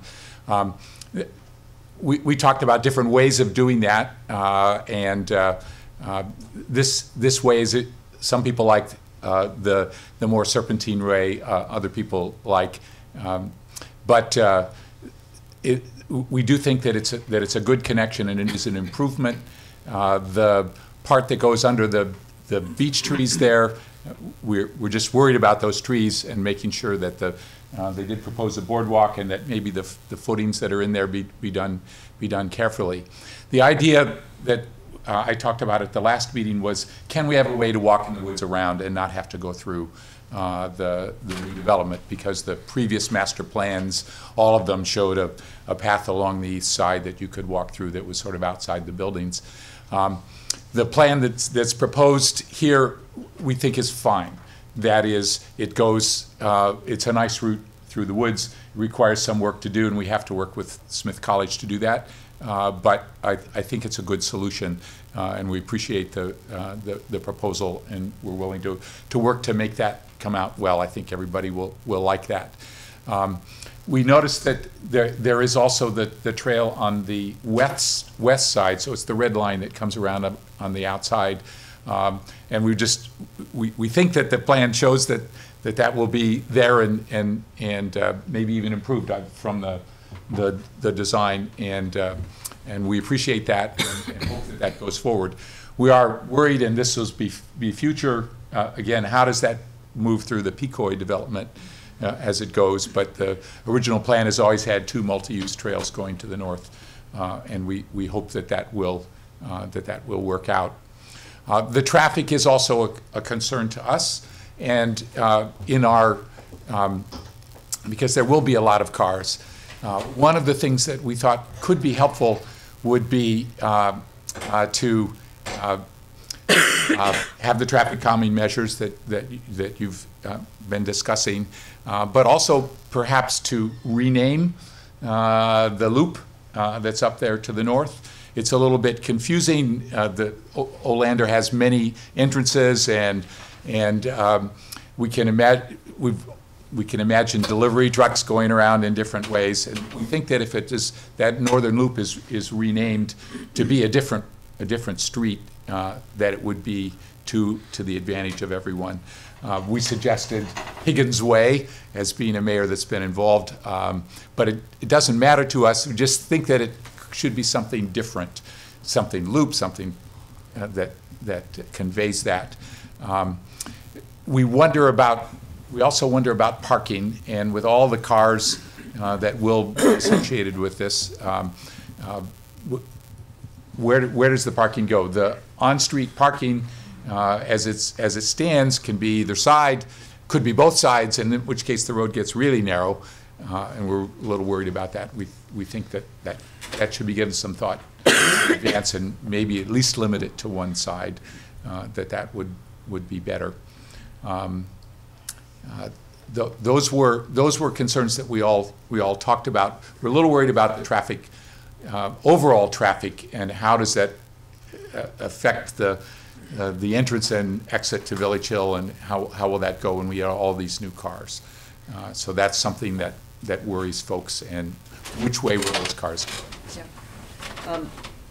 I think the trail is a great improvement. I really do, and I think you can feel like they heard you on that. I would speak to the parking just because that's something, the traffic issues are what I worry about. And, you know, one of the classic traffic calming measures is to actually do the parking on either side alternately, because it slows down the through traffic because they have to keep looking at which side and where to go. So in some ways, the need for parking on the street is going to work in your favor as far as the speed of the traffic. And so necking that down at different intersections and giving people different places to park, I think is really a good solution. I know we did the traffic study early on, and it was done for the full build out of the hill. So we know that traffic is always the problem and concern. We feel like, you know, we got the technical answer through that study early on, and it looked at this kind of density on the hill. So I understand it's the concern. I live on a street where two cars can't go down, you know, the different ways. So any other comments or responses? Thank you. Thank you. Yeah, thanks for coming. Next. Yes, sir. Hi, Jonathan Wright, 91 Olander Drive, which is a real address. 2 doors up from John Brady. I don't know whether, I sent in some comments December 6th, which you have. There was quite a difference of view about this area behind First Detention Basin as to whether it was worth, in fact, Carolyn, you know, questioned the ripping through 100 feet of that buffer instead of going around it. And I don't really have an answer for why it's a better idea to tear it up than go around it. It's more circuitous, but, you know, actually for people who are walking or riding or skating, a curvilinear path is very nice. It doesn't make that much difference to us because all of that asphalt is right behind our house anyway. It's just that even as late as last week, we saw a red fox in that border, which is where, you know, this is proposed to be cut through diagonally. So I don't think that that's the right solution, but it is what it is. Wanted to go down through a couple of these other items as well. In no particular order. The tree caliper thing is a little bit, there are species which can be more mature and have sufficient caliper so that they provide shade without blocking solar. The idea that by having smaller caliper trees, which are cheaper, you protect solar, you're just changing the time frame. So it's about the species, and I'm not sure really you should be allowing, we know what 2-inch caliper trees look like on the streets in subdivisions around America, and that's not what's been done up there, and that's not what people expect. So I think you should take a close look at that. I wanted to come to as you come into Village Hill now, you can take a right on Olander Drive, you can come up to the end of Village Hill, take a right on Ford Crossing, you'll be able to take a left on Olander Drive. You go to the end of it, take a left on Olander Drive, and take a right on Olander Drive. This same strategy was used for Mosier Street, which has turned out to be a disaster. You can see the poor you know, Sears man driving in his van in circles looking for where the beginning and the ends and which goes up and down. So I would add my voice very strongly to making it Higgins Circle. Also, the word drive is hardly a new urbanism concept. It's a sort of a suburban concept.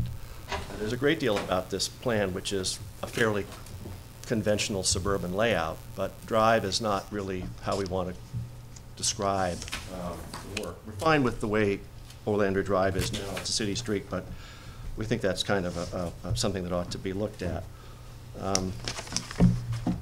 I wanted to comment on the traffic comment. I understand that, Madam Chairman, your view.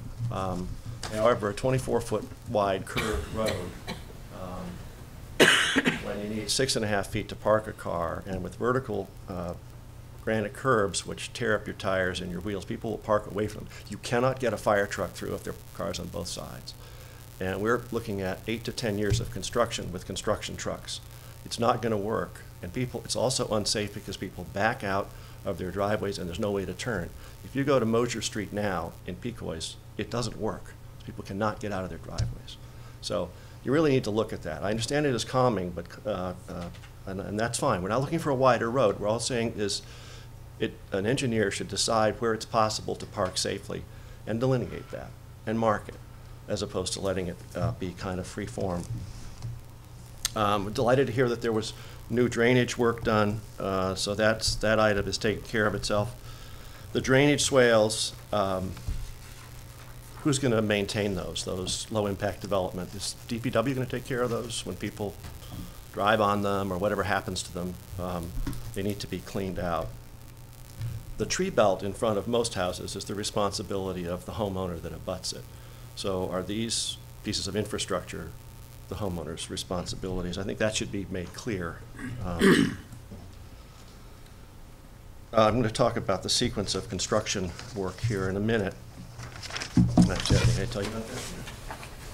Oh, on the architecture stuff, I did confirm with Mass Development that both the Beals and Thomas design guidelines and the CBT residential design guide are enforced, and they are enforcing them. Porches are not optional, and I'm frankly getting a little tired of having to come and tell you that boxes without porches, with optional porches, do not meet the design guidelines. That's not what people expect. So the porches are part of the integral social fabric of a new urbanist development. They're not optional.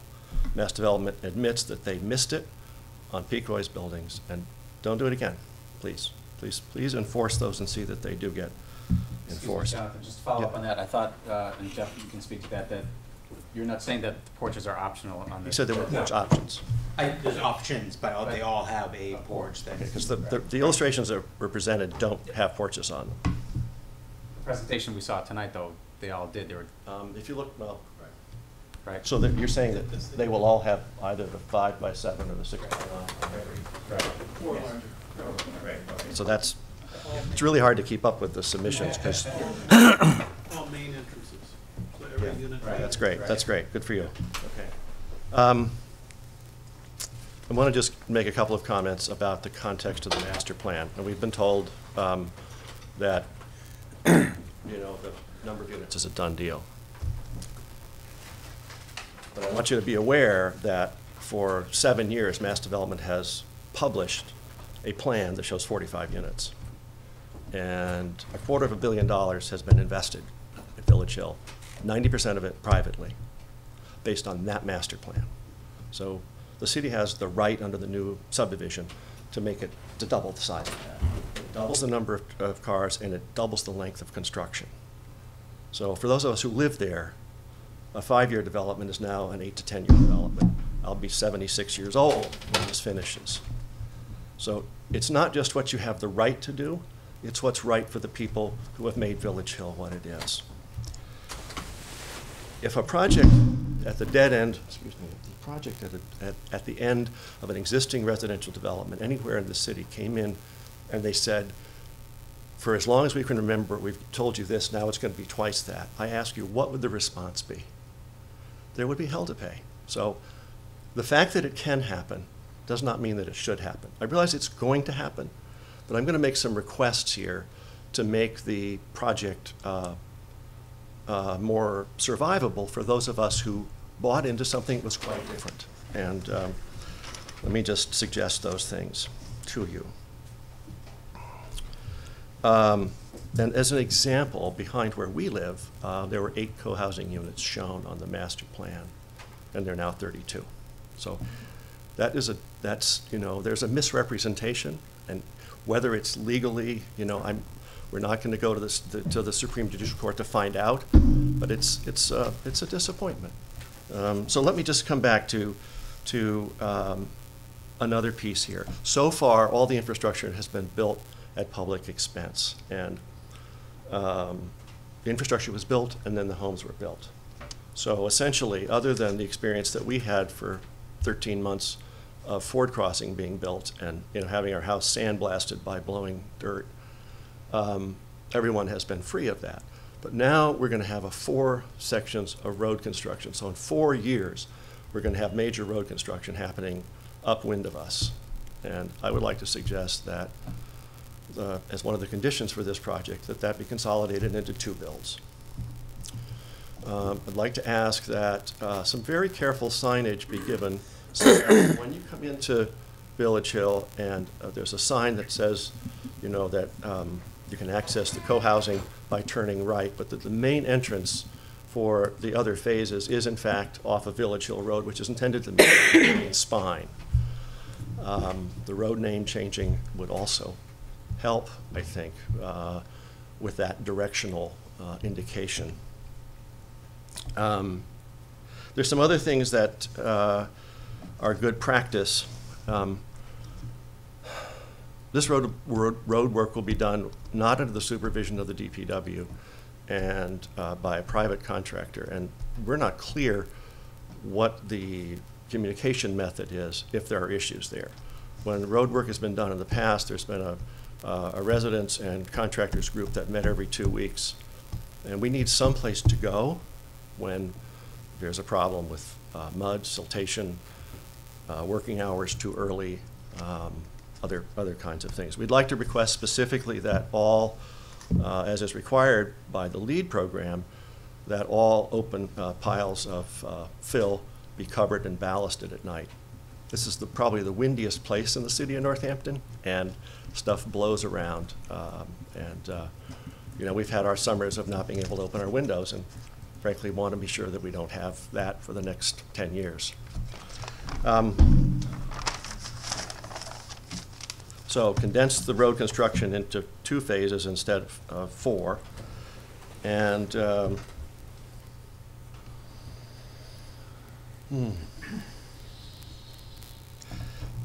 be clear about when the multi-use trails are going to be built. We'd like to suggest that this new spine that's going up through here, even though it's between phase 1 and phase 3, be completed as part of phase 1, so that access which we currently have is maintained throughout the construction process prior to the issuance of occupancy permits for phase 1. Then on the left side, and I'm not sure that this is really a citizen's responsibility to work this out, but I have to tell you, on the left side, that before there's any occupancy on phase 2, that trail be in place, because we have use of it now, and we'd like to have continued use of it during construction. And so that's often been required. You have to get this sidewalk in or that path before in the phasing. So those are my main comments. Directional signage that's permanent, that's welcoming, that directs people in the correct order, and also that for construction purposes, that other than phase 1 and co-housing, that all construction traffic be specifically required to go down Village Hill Road and access from that side. And if it continues to be all Olander Drive, it's all going to come down Olander Drive. And, oops, excuse me. I don't think that's it's a narrower street, it's an unlined street, and I don't think that was the intention there. So we love the idea of Higgins Way or Higgins Circle. That seems like a good approach. So I think that's all I have. And Jonathan? Yes, sir. Moving the traffic to Village Hill Road instead of Olander, wouldn't that just impact a different group of people? Well, right now, if the address is Olander Drive, then all of the traffic will come on the side street. And the center... Olander Drive, you meaning... That's a side street. Side street. So Village Hill Road is a larger street? It is. It has on-street parking on both sides. It's a wider street. It's a lined street. And in terms of impact, does that make any difference? It's a width of the street? Well, what I'm asking is for construction purposes that the half of the construction that is proximal to Olander Drive use Olander Drive, and the other part which is not use Olander Drive. And that's a naming but also signage question can easily address that.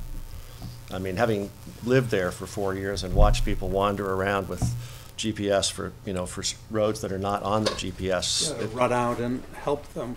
Do all the time. Where's 24.5 Mosier Street? I don't know. Start this way and start that way and see where you get. Any other questions for? Thank you very much. Appreciate it. Next. Yes. Please, sir. Well, I don't have any statistics or anything, but my name is Dolores, and I am currently here. Pardon? Last name, please. Arroyo, Arroyo. Thank you. Okay. And I live here in Northampton on Harlow.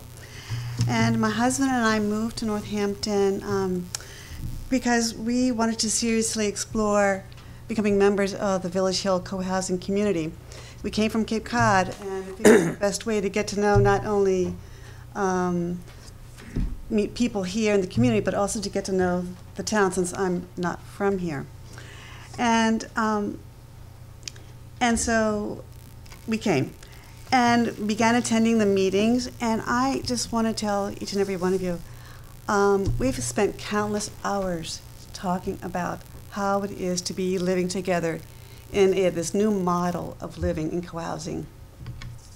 And there are so many beautiful places to hear in Northampton, but the reason we came here was because this is such an incredible movement in the country right now of how to live, where the underlying core value is to be intentional neighbors with one another. And so we have basically stated our desire to be there for one another in that old town sort of fashion, old-fashioned town community development, to practice deep listening when there's conflicts, to share common meals in the common house and activities in the common house, and also invite the wider community, not just this little enclave up there. That's not the purpose of the co-housing, but to invite the wider community to share in whatever activities that we might think the town would enjoy. And so in spite of all the countless hours we've spent together, we've also decided that we like one another. And that's kind of a fun thing to know. So I'm really excited about living with folks who share this vision, and I know there are so many problems, there's so many things to work out, but I'm really glad to hear about the communication that's taking place and the support that you all are showing as well in kind of entertaining this model. And thanks, I really appreciate Carter, and that's not just a pretty place to live, but it's also so environmentally responsible and sustainable, and how I want to live in my 90-plus years or so. Thank you. Thank you. I hope you get all of them. Me too. Next. Yes, sir. David King, resident on Harlow Street, and just want to speak briefly about, I know this land is going to be developed, and environmental concerns are really highly important to me, and just greatly appreciate that this is a low-impact development being considered, and also the zero net energy aspect of the homes. I think it's just a tremendous model for developments anywhere in this country, and so to put something out there, that can be observed by other developers, I think is a real important consideration, and so definitely am supportive of the project for those reasons. Thank you. Thank you very much. Another speaker?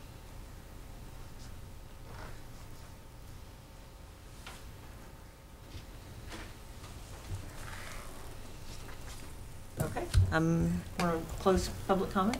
Maybe you could keep it open while we talk, and then in case something. Yeah, that would be good. We'll go back and forth. Carolyn, can you speak to the width of the roads and possibly delineating where, not widening the roads, but showing where people should or shouldn't park, instead of leaving it up to the residents to decide and consequently maybe impeding somebody backing out of their driveway or something like that? Yeah, I mean, most of the streets in the city are Right. undelineated. Right. So it's not a model, it is, the Right. way that it functions. So I, from my perspective, I don't really need to do that. We've got lots of tight neighborhoods all over downtown that are have narrower streets and lots more driveways. And the parking is designated just by either side of the street or, no parking from here to curb or what have you, and that's it. So we certainly don't see a need to do that. So it wouldn't be ticketed if you parked too close to the driveway because it's a private road, but the habits people would have for not parking too close to driveways should prevail, is my expectation. Well, the loop the anticipation is they would come for public street acceptance. And that's where we're talking about the street. So there are standards for driveways. So yes, you could be ticketed if you're blocking a driveway. Okay. Want to talk about the navigation problems of the naming of the street? I could see, it's not something I experience, so I don't have that, that concern for it, but I can see a loop that comes off of a street and then you could go all the way down the other side. If there's a way to simplify that, should we? I think simplification is keeping a name continuous when it crosses another street. I mean, there are lots of examples where you cross a street in New England or Northampton in particular where it changes names, and that makes it more confusing than anything else. But you could, instead of continuing Olander Drive, you could say Olander Loop or something like that. That would distinguish it as the end of the street that loops around. The planning board does have jurisdiction to name the street. Typically, you go off, what the applicant has suggested. But there are times when an applicant suggests a street and it's a duplication of something else in town, so then the planning board says, no, let's do this other name. Ultimately, it's your authority to decide what that name is.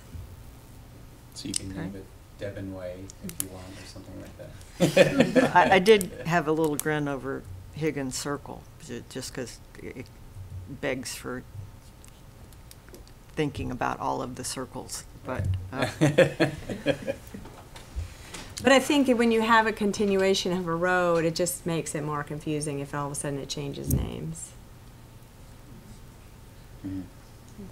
Would it lend itself to the Village Hill traffic coming up on the left side of the neighborhood as opposed to always coming up Orlando Drive and then coming around? I think people are going to take the path of least resistance, and whatever makes sense at that moment, they'll do. I think for construction traffic, you've got bigger trucks. The drivers are probably going to feel more comfortable taking a straight shot up Village Hill Road. And, it might take some time for all the Googles and other GPS systems to input the information about the streets, but it'll be there. Yeah, the construction traffic, I think, will know what's the closest street for them, and the residents, I think, will funnel in and out on the most expeditious route. I guess I am somewhat wondering about the delivery trucks, but I think they learn the area pretty well. I think it makes sense to have a directional sign for the co-housing at their private driveway, off of Olander for sure. And in terms of, directing construction traffic, that's just not an enforceable condition. And I think, like I said, the vehicles will go where. I always look to you to nod over that. I just wonder why it wouldn't be enforceable to require the developer to have a construction traffic plan or mitigation plan for. You could say that, but the city can't go out and enforce it. Someone calls and says, hey, that driver just went up Olander instead of Village Hill. It's done. There's nothing we can do about it. And I will say also in terms of construction, no matter who's creating a street, there's always construction oversight. It's in the subdivision regulations. It doesn't matter whether it's a private developer or funded through public money with a quasi-private, I was gonna say, quasi-public even though mass they're not, development. we're not developing, they're hiring subcontractors. Right, but it doesn't matter who's doing it, right? Mass Development wasn't doing it, they hired a contractor. We have the same process for oversight, for engineers, construction and inspection, and reports to DPW. So that all stays the same no matter who's building the street. Yes, yes, sir. Possibility for clarification is to have a numbering underneath the sign. You've seen that in places where, 1 through 50 is this way, 51 through 100 is the other way. That may alleviate the concern of. Any other questions? I'd like to know what the developer or the applicant thinks about doing the road in 2 phases instead of 4, as was suggested, and also about covering the piles of construction dirt, which seems pretty easy to do.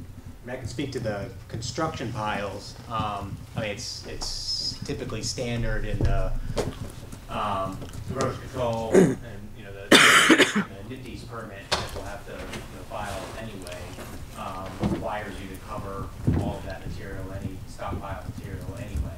So that will be done. That'll be done by What about the other issue of when the roads will be constructed? That's that would be impractical with the land disposition agreement that we have with Mass Development. So we've structured everything from day one to have 3 different phases of the infrastructure right away, and the co-housing being a 4th. You mean Mass Development would not agree to phasing the road differently? They want to get paid when they sell the land, so to make it financially feasible, we want to break it up into smaller pieces. So everything is revolved around doing things in sections.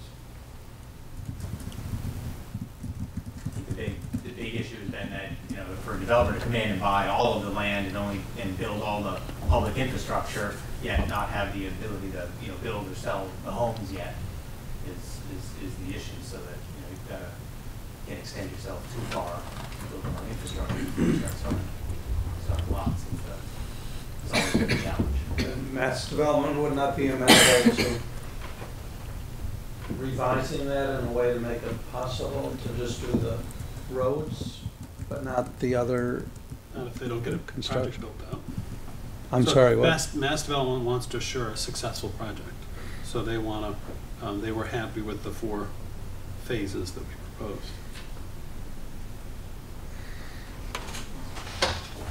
That would be a hardship to do it in 2. Yeah. I'd like to, if I could just comment about that. We've heard all along how it has to be the way Mass Development wants it to be. My comments are about the quality of life that was presented by Mass Development to this community. And we're asking for some effort on the part of the developer. I don't really care if it's inconvenient. I want to be accommodated. The fact that putting a sign up suggesting that construction traffic go a particular way, I'm not talking about enforceability, we're talking about removing confusion. It's such a simple thing. There just seems to be a reason why every possible accommodation, and these are tiny things, except for the road construction, are not necessary. And it's pretty discouraging to sit here and be told why these people who have lived there, I've sat on that porch for 4 years, I know exactly how the traffic works, and I know exactly the mistakes that people make. And people who live in Picoy know exactly why the Mosher Street loop doesn't work. So it's hard to sit and have us told that it's not a problem. There's 350 people are going to live up there. That's not Massasoit Street or Franklin Street. There are no other ways out. It's one way out. And if a tractor trailer truck coming around the tight end of that street has parked cars on both sides, what are they supposed to do when an ambulance comes up behind them? There's no place to go.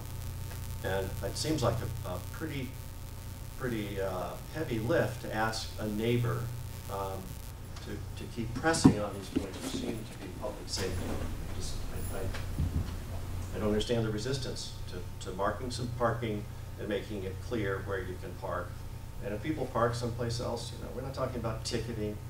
Right now, there are no parking signs. There's none of that. It's just And we've been told, if there's a problem, you'll come back later. That will reflect badly on the city and the planning board to come back and have to do it later. And there won't be any money or way to get the developer to do it. So. Thank you. Any other comments from the board, questions?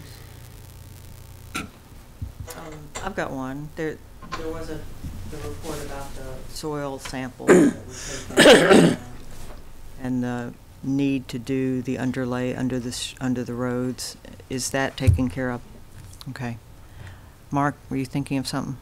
I just want to see if Jeff wanted to speak to the concern about the trail being a lineal path and not going around and cutting through the growth, the vegetation for that initial chunk, where Jonathan was talking about being a more circuitous route. Yeah, I guess. Can you show me where you all are talking about on the trail? I think I know it's the lower corner. Cursor. There we are. So it's this little section right down in here. Got it. Where initially we had that little island of vegetation. I don't know if it's more visible in the existing condition plans. The initial proposal had gone on the west side of that vegetation. It's hard to. These really don't show it. Yeah, it's this little clump of stuff right here that extends for probably 300 feet and is maybe 20, 30 feet wide. Maybe it's this little island. And the original trail had come on the west side of that, between that island of vegetation and the detention basin. And the detention basin to the left sort of burns up next to you, so we'd skirt along the edge of it and then across. And for obvious reasons, the desire to stay sort of under a tree canopy or in a more forested setting, was desired, but I don't disagree. So the couple of options that we saw were to continue to the end of where that island is. You can't cross the drainage channel that's there because, again, to satisfy ADA requirements and slope requirements for the walk, you would have ended up with a bridge across that drainage swale that effectively would have been 4 or 5 feet, off the ground. So it didn't seem to make a whole lot of sense to take that route. So then the only other way to go was to come up to the edge, the north end of that island, come back south to where we could move to the west and cross without having to go over that swale. And when you stand out on the site and you look at where you want to end up to cross and continue across the field, from the east side of that vegetation, you're only looking across that 30 or so feet of what is mostly invasive material. As I said, there's definitely some maples. There's a couple of oaks in there that are definitely mature. I think that there won't be any problem, getting an 8-foot wide trail on existing grade, which was the other big concern that I had when we first looked at it, is that I wasn't convinced that we were going to be able to get the grades to work without, a lot of disturbance. But we're actually very close to existing grade and, meet what we need to on the west side of this island. And so it seemed more desirable to take the sort of the path of least resistance, for lack of better terms, but that would effectively take out some 6-inch, 4-inch Norway maples and some burning bush, some of the understory that's the invasive stuff that's grown in, and make that trail connection rather than again, for a multi-use trail that's 8 foot wide and paved and meant for bicycles, and it didn't seem to me, as from a design standpoint, to make this big circuitous loop with the trail. When there's very little disturbance effectively that gets as a result of where it's shown now, and it preserves the integrity of the forest canopy overhead and everything that I think people were striving to maintain. And do you feel like it's more of a cowpath route now? It's more of a cowpath route, the route that people would take. I think it's yeah. I mean, again, when you look at where you're headed into that where that forest edge is, where the beech trees are, as you veer off to the to the northwest off the existing trail, you know, you're looking at that destination. So again, from a design standpoint, from a, you know, experience standpoint, to me is a, you know, again, a wayfinding type of thing. You know, you want to see where you're heading, and moving in that direction seemed like the obvious, you know, obvious path of to take, rather than coming up and turning around, going south, and then, you know, turning and going back north again. Okay. But there really is very little disturbance in that island of vegetation that's needed. So. I don't know, isn't the idea of the trail there, like, to be out in the woods and recreation, and you're not like trying to get from point A to point B, as he's describing it? Well, on the multi-use trail, I do think it's more transportation-like, Okay. that the other trail would be the one that you take a walk for fun, is how I think of it. That drops right down to Prince Street, so that's the access. It goes down the edge of the sledding hill. Gotcha. What about the other way? Where does it go? Well, ultimately, the plan would be to hook up so it can cross the river. So it doesn't, from a transportation point of view, though, it doesn't go any place in the other direction. Right, it serves the hill. The hill. Yeah, Terminate, not that, yeah. you know, at Village Hill, but the idea is that there'll be a provision for future connection.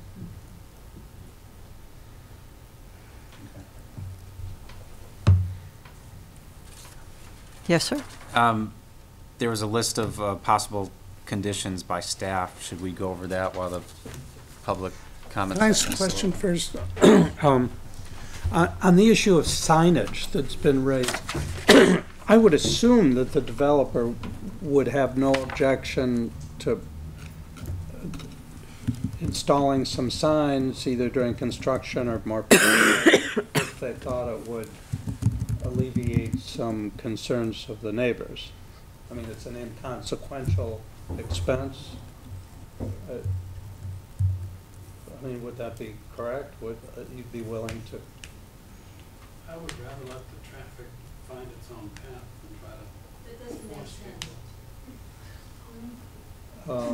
So you're saying that your opinion would be that signage would not assist in alleviating some problems?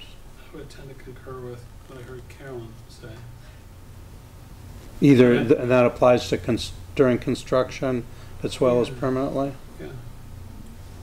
Would signage make it worse? I think changing the name from Olander. I'm not asking about that, though. Construction signage. Right.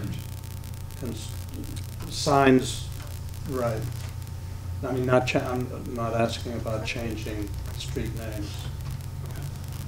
Just like construction traffic this way. Yeah. That sort of thing, or identifying the direction of certain addresses. I mean, I think, yes, I'm the one that suggested identifying, 1 through 50 this way, 50 through 100 that way. I think that's more clarity. That makes sense to me. Well, that's what I'm. I'm fine with that. Yeah, I'm fine with that. Direction, in other words, numbering for clarity. This 1 to 50 this way, 51 to 100 to the right. I've seen that in many places too. And assisting signage during construction that might alleviate some traffic, some disruption for that period of time. Does that make sense? The loop is what was in the master plan, which was had a traffic study, and there didn't seem to be any issues. It wasn't named, Carter. What's that? It was not named. The issue for confusion is naming, and it's cheaper to put up construction signs than to replace the city signs. We still think that the naming would solve a lot of things, but I mean, I don't know why we have public input if good suggestions are discarded. Well, and no, wait. Sorry. Yeah, I resist that. I think we've been through many meetings on this. We've done a lot of improvements on the trail. We've done, I think there's the public comment process has had some effect here. Did I see another comment in the back? Yes. Please. Shall I come up and introduce? Yes, we need your name and address for the record. I'm Leslie Peebles, and I live at 111 Mosier Street. I just have two comments, or one comment and one question. The comment would be that if we look at this, can I find the cursor? Yeah. There it is. Okay. This street here, this loop, actually extends from Olander, and it extends from Village Hill. So I don't know why it makes a difference whether this is called Olander or Village Hill loop. And if we want to sort of direct traffic entering it along Village Hill, because that's the major spine, why not call it Village Hill loop? It's continuing the name of the street. Anyway. It's a 90-degree turn off Jog, yeah. Village Is it? Hill. So I think of that as an intersection. Ford Crossing. Okay. Is what it comes off. Okay. Anyway, I don't think it'll be confusing to call it Higgins Loop or Higgins Circle. Okay. But in And any your case, question? My question was, Jonathan Wright had mentioned the possibility of creating some of those trails ahead of time, and I just wanted to hear whether there was a response to that from the. Thank you. So what's the phasing on the trails?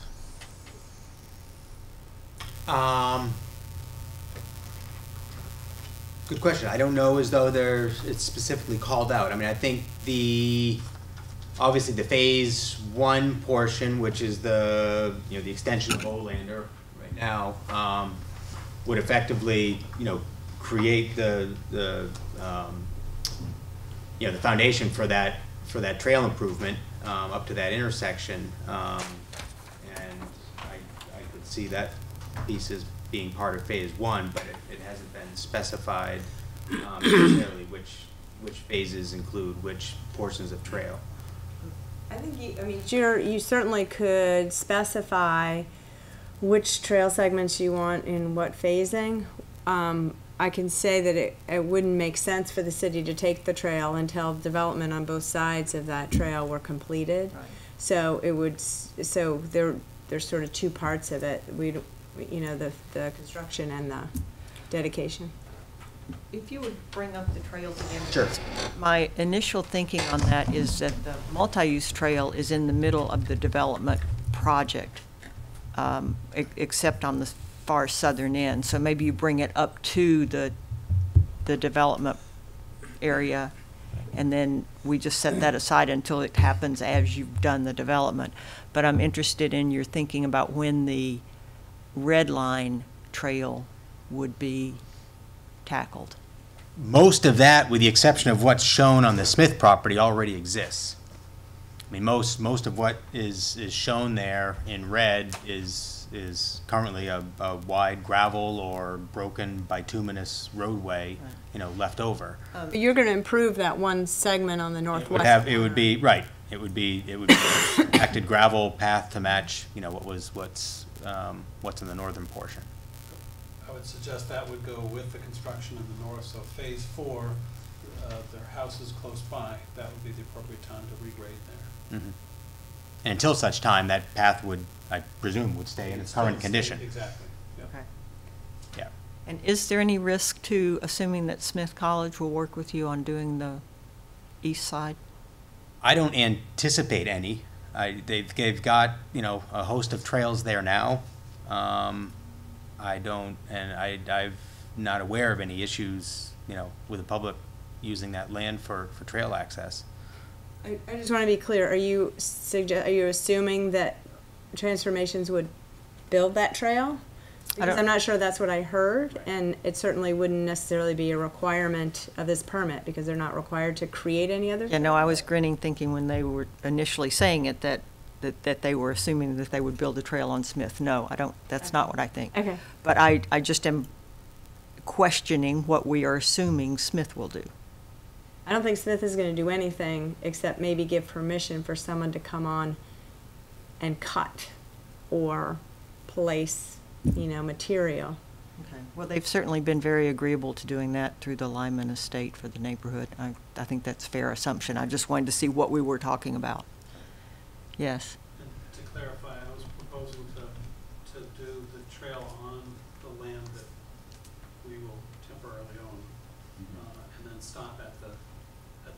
property line, but happy to walk that trail and flag it and work with people. But that's subject to Smith saying okay and subject to some of the other people wanting to make that trail. Okay.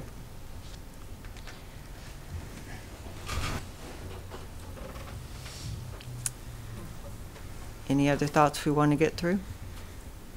I just wonder if we wanted to look at those, the Possible conditions. Yeah, from staff. I'd be happy to read them for the discussion. Well, actually, we'll get to it if you do that. Okay.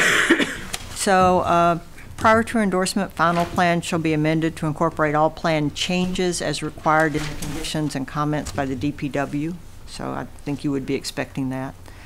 Plan shall be stamped by a registered land surveyor and a registered professional engineer. Final construction quantities shall be submitted for review and approval by the board. All additional items, including granite, tree protection, and any other items not submitted, must be in the final construction cost calculations. Financial performance guarantee shall be established in accordance with the subdivision regulations. Excuse me, Devin, Jeff, or the applicant, have you seen these yet? I've not seen the conditions, no. Okay. Some of this stuff was provided. These are all what I said. Yeah, these are about Okay. the timing. So this is what was suggested to be done before endorsement. Prior to construction, and this is for the public's benefit too. Written tabulation demonstrating that the projected build-out of the 3 phases at Village Hill are within the permitted sewer capacity. This confirmation shall include the westerly parcel of the North Campus. Certified arborist shall report on the proposed layout and possible impacts of tree protection proposed for particular trees that are identified by number on the planting plan as 15, 16, 48, 68, and 69, 5 trees, to determine if the measures shown will provide enough protection to ensure that the trees survive construction activity.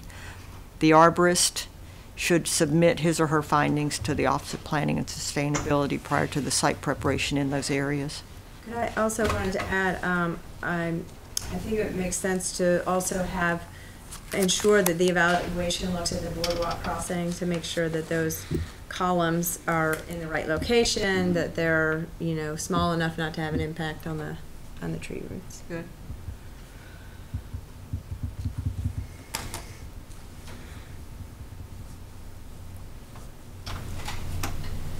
The applicant must record all covenants related to maintenance and infrastructure of rock, gravel, sidewalks, and other areas, including snow removal from sidewalks and path.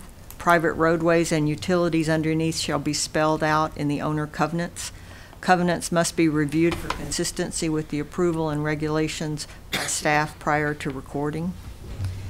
Then there's prior to construction of each phase, construction plans for each phase shall be submitted for review at least 30 days prior to the bidding. Plans for phase 1 and 2 shall show a temporary hammerhead that will be constructed. Base course may be used in compliance with the city's hammerhead standards. Pre-construction meetings shall be held prior to construction of each phase of contractors if contractors change from phase 1. All specimen trees shall have protection installed prior to commencement of each phase. Prior to commencement of phase 3, construction as shown on the subdivision plans, tree protection for specimen trees 68 and 69 shall be installed. The city's tree warden shall determine the appropriate measures to protect the trees. I also add, maybe it might be appropriate to add that the construction plans for the contractor should include direction for traffic, for construction traffic. I mean, that might be a way to address that, at least in the pre-construction meeting, that it's clear in the documents that the contractor gets that where the preferred access route is to the site.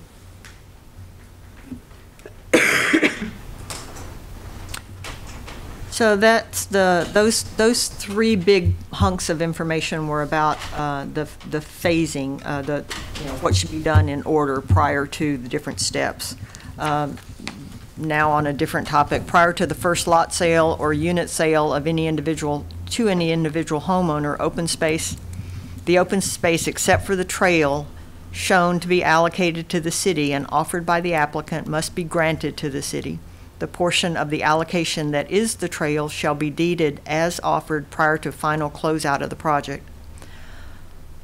Do you want to caveat that in any way based on our discussion of what might be done early?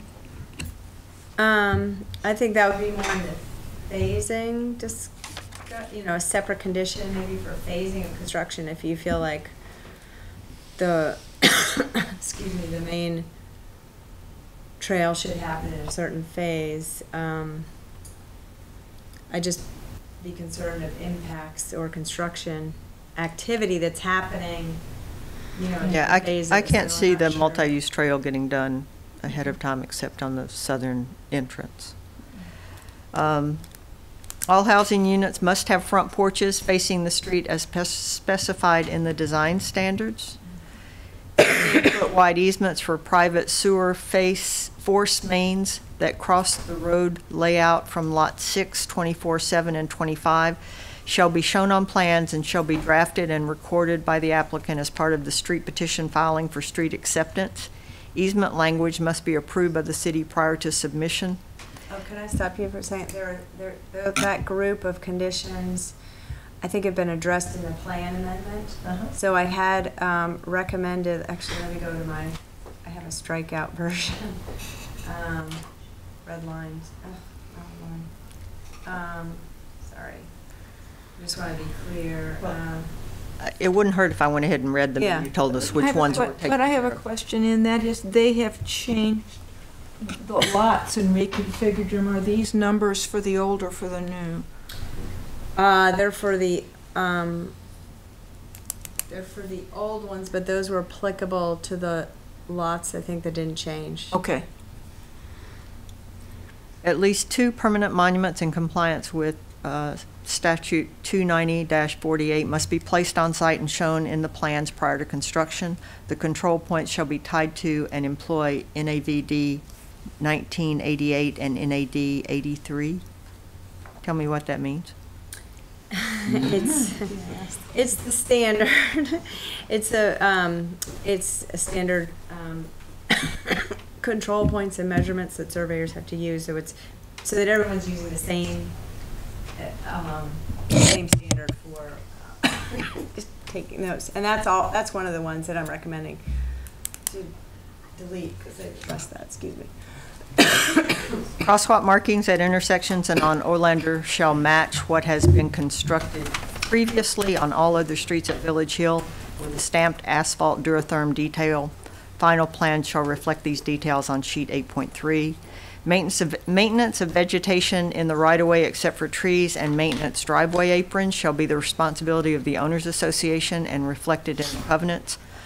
The private sewer force main serving lots 6, 7, and 24 shall be privately owned and maintained. A 30-inch wide sewer easement, a 30-foot wide sewer easement with the city will be required for the force mains that cross Olander Drive and serve lots 6 and 7. Easement shall be shown on sheets 5.1 and 5.4. This is the easement that I was referring to before where DPW was amenable to a 15-foot wide easement application, and those have been added to the plans that you have. Right. So 10, 11, 12, and 13 I'm proposing, or 14 are no longer necessary because they've made those changes to the plan. Okay.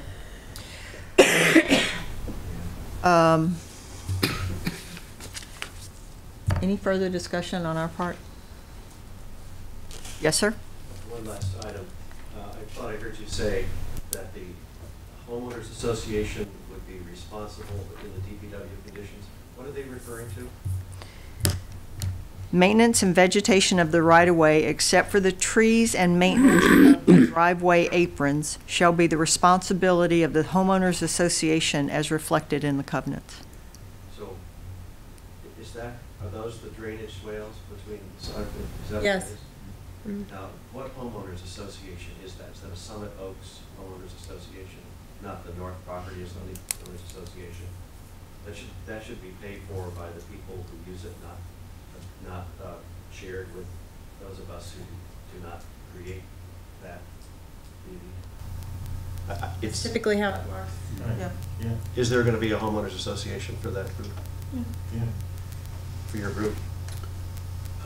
There can be, yeah. There must be.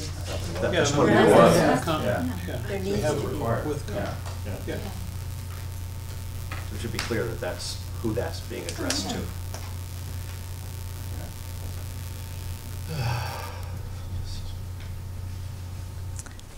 Devin, can we, or Jeff, can you further clarify back to that 20-foot width for a length of 30 feet if we're going to be specific on those two driveways on the left, what the footage is roughly? Oh, so under the waiver? Yeah. I think you said 15 feet on the easterly side? Eastland. And 25 on the, I'm sorry, Are we saying should opposite. be? Yeah. Are we saying should be at least? Yes. Even just approximating, is that? Yeah, I can scale it off real quick and tell you. So I'm going to note the length of narrowing to 20 feet on the west side is 25 feet, and on the east side is 20 feet in length. 15 and 25.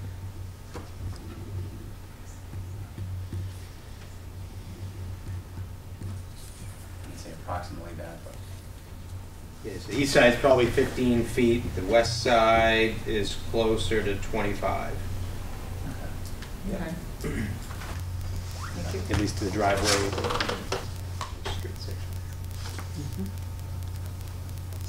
So in addition to the staff recommendations, the things that we brought up is that 20-foot width, as amended, 15-foot drain easement, as Jeff mentioned, which was approved by DPW. Yep. The boardwalk crossing, which Carolyn mentioned, the pre-construction or construction signage as a guide. And what are the thoughts about Olander Loop, or renaming that road?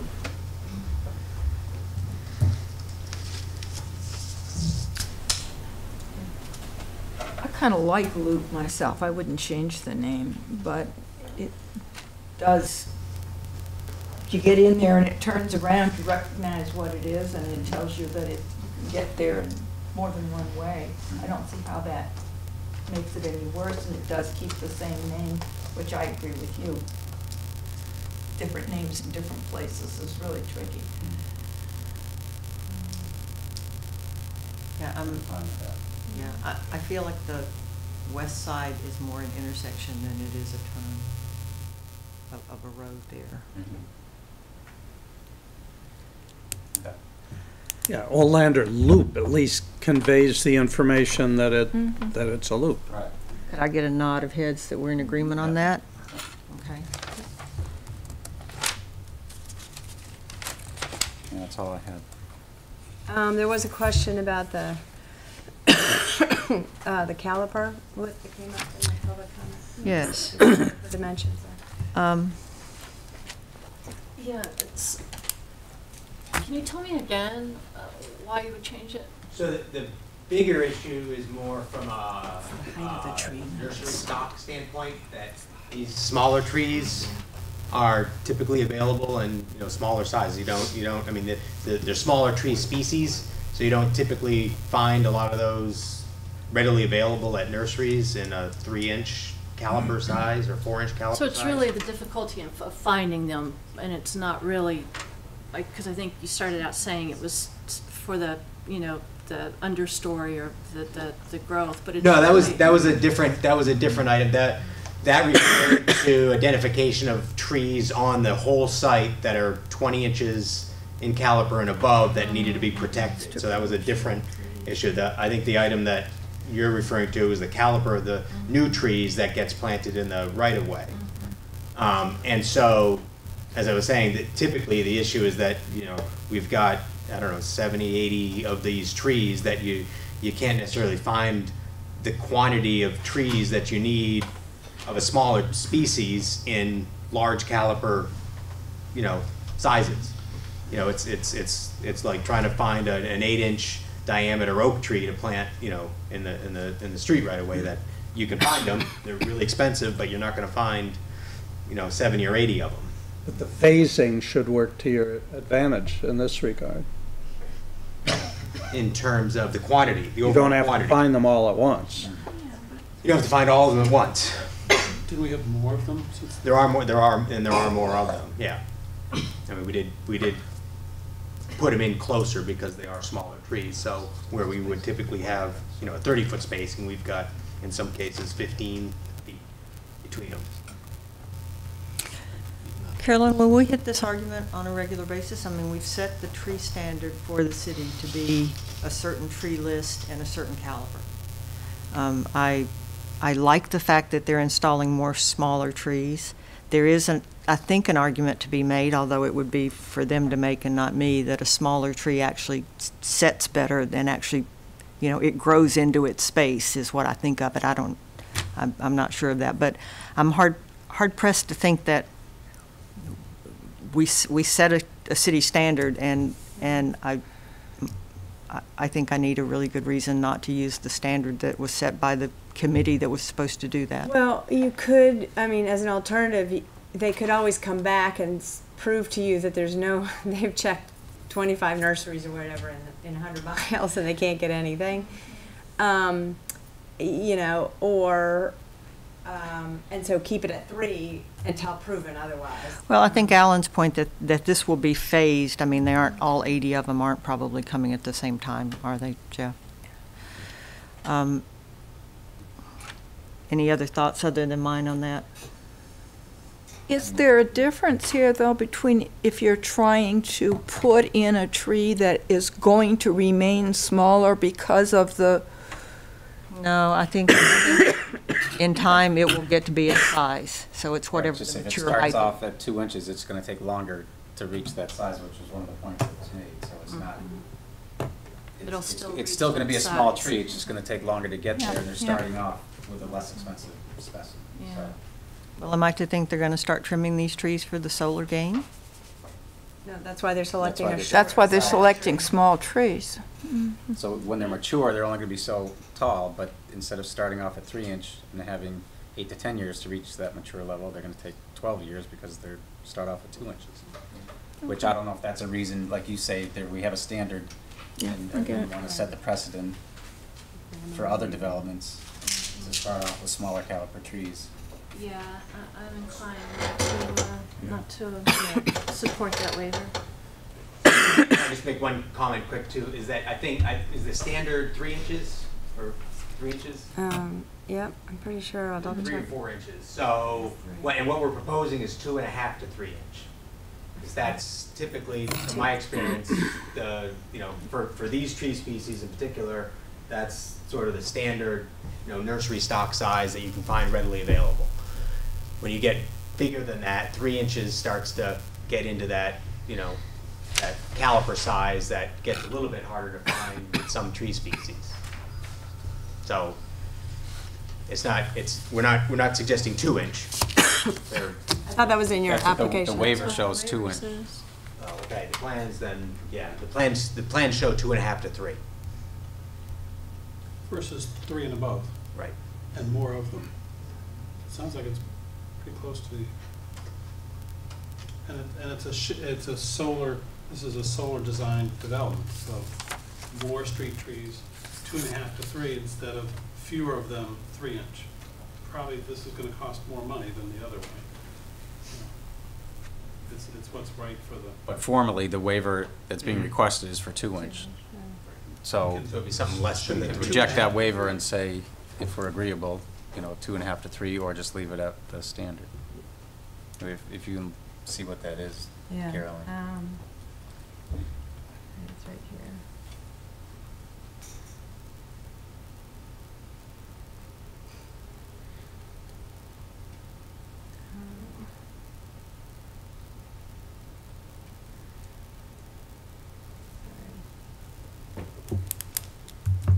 Expanded this section to be much more detailed.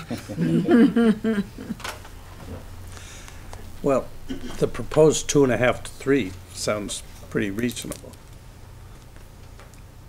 Not the 2 inch, though. Right.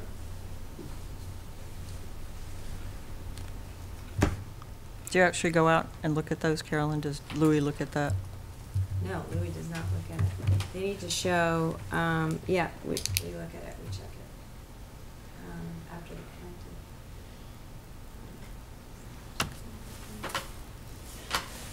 But your point was that 2.5 to 3 are hard to find, and that's why you wanted to plant 2-inch. So I'm just confused about what the applicant's proposing. The larger sizes, the 2.5 to 3 is a standard nursery stock size that you can find pretty much across the board. Once you get above that, it gets a little bit more specific in terms of tree species, and specifically with trees that are smaller in nature, smaller tree species. Okay. It's bigger, larger caliper trees. But there's no argument to be had over they're going to get bigger. I mean, they're going, Sure. you know, Yeah. it may do so slower, but I don't, yeah, Carolyn had the answer on the tree caliper is 3 inches in our ordinance. And I ask about the measuring it because I think the plus or minus ½ inch is probably what happens just by virtue of it happening. And so, would you all want it at 3 inches, or do you want to vary from that and say at least 2.5? I guess I'd prefer to stay with the standard. Okay. It would be hard to rationalize going down to 2.5 to the people who develop that standard, right? I think we're not asking for over 3. If 2.5 to 3 is the standard stock, we're just looking for a standard stock size, just the higher end of that. Okay. Anything else that feels like it's unsettled? Yes, sir? Sorry, one more very quick public comment. Okay. Nick Warren, 79 Olander. I wanted to add a quick thought on the path through the woods. It occurs to me that you're not going to want people, the developer's not going to want people walking through even phase 1, because it's going to be difficult as it's going on, as the construction happens. I think it would very much be in the developer's interest to actually create that trail, make it happen, cut it, pave it, stone it. I know you don't want to do it, but I think that, and actually I think that having plunked this development down much denser than we had thought, you guys should take the hit and make that trail. I think it's in your interest, and it's certainly in ours, the rest of us on the Hill, to not have to walk through the construction. That's all. And you're talking about the blue trail? No, I'm talking about the red trail. The red. Sorry, let's see if I can find the... Sorry, no, I just wanted to make sure we understood it. Yeah, the one that's the far west trail that hooks into the trail across the top. Essentially, people's access to the woods above is being highly compromised by the development. The great thing about working this out was that it's getting around that problem. But I think that what looks now to be a decision that you will only take it to the edge of Transformation's property, and then basically we're on our own. We have nobody here saying who's going to actually do that. I think you should do it, and I think it actually should be done. That's, if we're talking, that's Smith College property. Yes, on the Smith property. So it's not, the applicant can't do it, it's not their, I mean, they. Well, the applicant can do it, but the applicant would have to have, obviously, the Smith permission to do so. Yeah, I wouldn't advocate the applicant. You can't make that a qualification to do something on property that's not owned by the applicant. That doesn't mean it isn't a good idea for you to say it, though. Right. Yeah, well, I'm saying it, and I think that in the end, we're stuck with this problem of, and Carolyn, you've talked about us having some easements or something with respect to Smith. We have to figure out how that's going to happen and who's going to pay for it. And I'm not sure the best way to do it. I'm strongly advocating that Carter do it. If not, we need to figure out who is going to do it and how it's going to happen and how it should happen soon to make the construction safe and workable. Do you recognize that he wouldn't want the foot traffic increased while he's in construction? That was my assumption. He would want, because right now, the trails run right into the construction. So I think he would want to divert foot traffic over to the west. I'm sorry, to the east. Okay, thank you. That's all.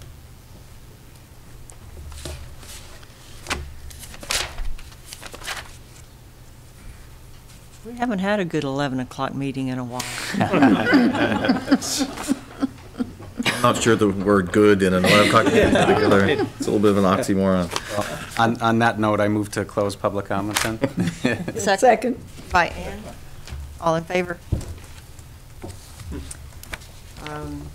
So before you sort of move forward and you might feel more discussion, there are 3 permits on the table again, just sort of to circle back. There's the subdivision approval, which all the full board members vote on, and then there are the 2 separate site plan for the build out of the properties, and everyone's eligible. All the votes are counted towards those 2. And so I would suggest to separate the subdivision vote from the site plan votes. And you could separate each site plan, or you could put them together as one. Not to make the evening longer than it already is, but because I wasn't on the board when the mass development started their master plans. So I am curious, I hear, you know, the concerns that they bought in under a different understanding of what was going to go in. So can you speak to that, like what our purview is with that? Yeah, I mean, I think that's sort of always been the moving target issue with mass development. They had a concept plan, and they've always said, this is conceptually where this type of housing unit is that we're envisioning. It was never meant to be a number of units on the map. So they plunked down townhouse units, and they specifically said, don't count the individual boxes on there or the lines, because this is really just representative of the fact that in this area we want townhouses, and in this area we want single family detached, we want density, you know, mixed use over here and single family over there.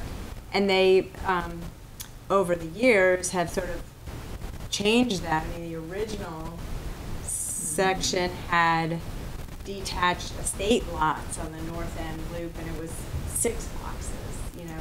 I wouldn't say it was meant to be 6 houses or whatever the number is, but it was certainly meant to represent a very low density build out. So the number has always been used for the total number of housing units was always in the original calculation for the MEPA filing, and then that got amended to allow 100 additional units, or 110 additional units in 2010. And the master plan got changed a little bit. There was a North employees home that was torn down. That was supposed to be, you know, a multi-family or 8 units up in that northern section. That got taken out during that whole permit process. So there hasn't been a shift in the total number of units. It was just unfortunately, I think it's the way mass development represented on a plan, and that that probably got instilled in people's head as sort of the number of units, as opposed to the text number that was approved for the overall development.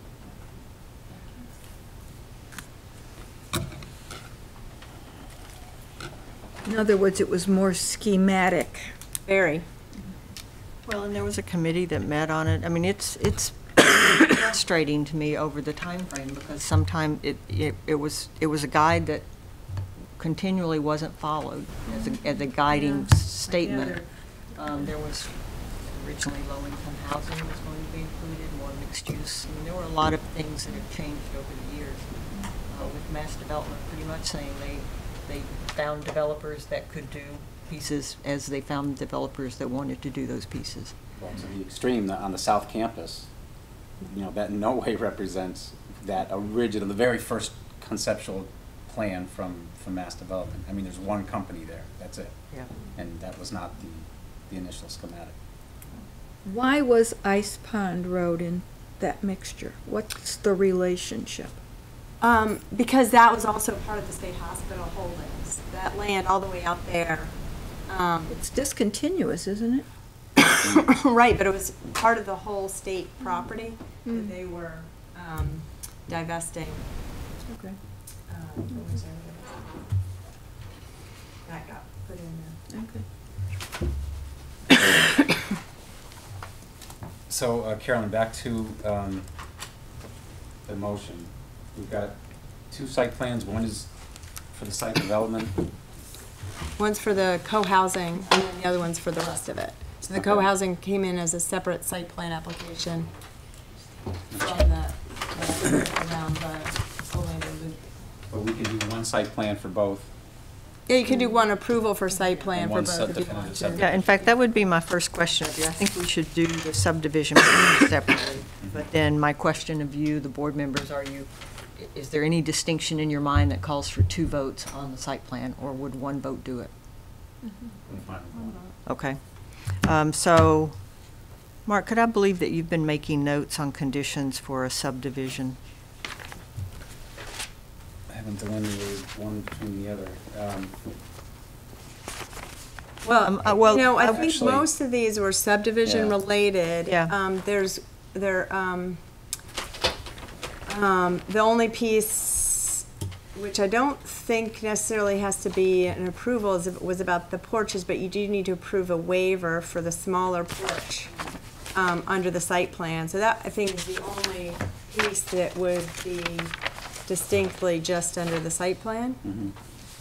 And then otherwise, all the conditions and other waivers relate to the subdivision. And then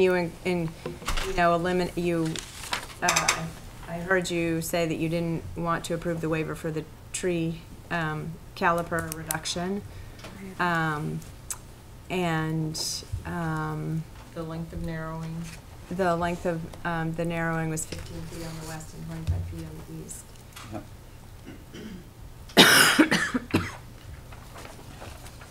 So I've got a list of them, but no one could read my writing. So can I just go down through them and then we can do it conditions as listed?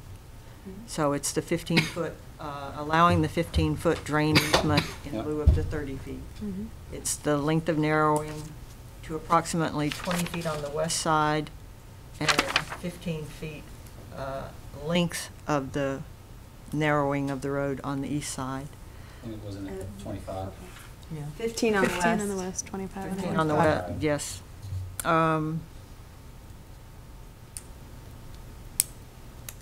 Construction plans should ID preferred construction routes.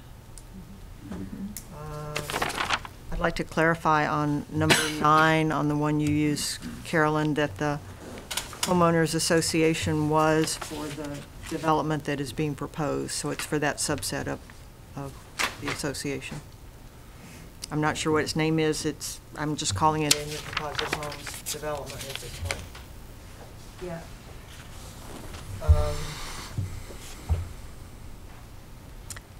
And a note for the address distinctions on the route in and around Olander Loop.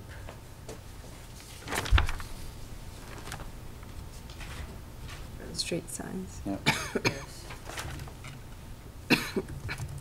And is the subdivision also the porch story? Okay. Site plan. So those are the Got it. conditions. The boardwalk crossing as well. Right, the boardwalk supports. Where does Olander Loop? We can approve the subdivision as Yeah. Olander Loop.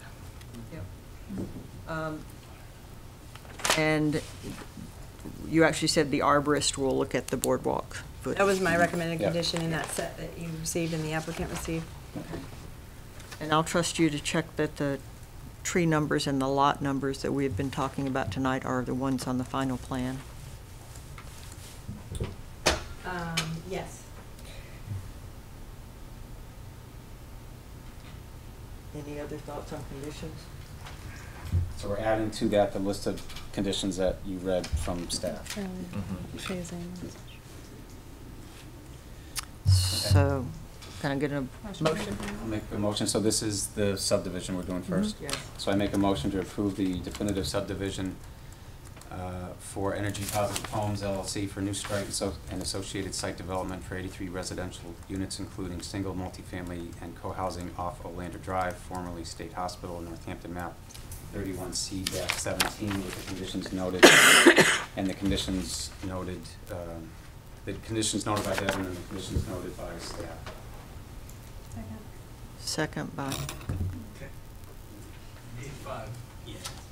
We'll do 85 homes, not 80. 85 homes. Thank you. Just lost two. Thank you for voicing my ear. And to that point, the waivers, so we denied 2 waivers. Or I guess the recommendation is only the ones we recommend, so Right. that's good. Okay, sorry. And nothing else. Yeah. And we got a second? Yeah. Second. All in favor? Can't vote, right? Can't vote. No, not on this one. And is You can Alan vote, the other? just Or doesn't- Bill? Right, so Makes you feel if better, it's, you can vote. yeah, I saw a hand, just raise your hands, everybody, it doesn't matter. Okay, so you need, so it would take 6 of the 8 votes. So, but it's it's considered unanimous, 6-0. Okay. Now for the major site plan, which we agreed to take the site plan and the co-housing as one element. I think the condition that we need to talk about is the launches. Yeah, and we've closed public hearing, Yep. right? I thought I heard Jeff say that there was like a 5 by 7. 5 or 7, 6 by. but that there were 3 options. And 3 options for porches, but they all had a porch. Either, yeah. Right, so what's the third Well, the option? 6 by 9 is the standard. standard. The minimum. And then there was a bigger one. So, Oh, okay. those were So the. just what- so the smallest was, Right. okay. And you all might enjoy the thought of me out on my porch last night with a tape measure. I can say that mine is 5 by 8. So, Gives you perspective. yeah, no, that's exactly what I wanted, was to see what a 5 by 7 would feel like, and it's a good sized porch. So that's the only condition for the site plan. plan. Okay. I'll make a motion then to approve the site plan approval for Energy Positive Homes LLC for new street and associated site development for 85 residential units, including single, multifamily, and co-housing off Olander Drive, formerly State Hospital, Northampton, map 31C-17, with the one condition on the front porches. Second. All in favor? Okay. Thank you. Thank you very much. Thank you.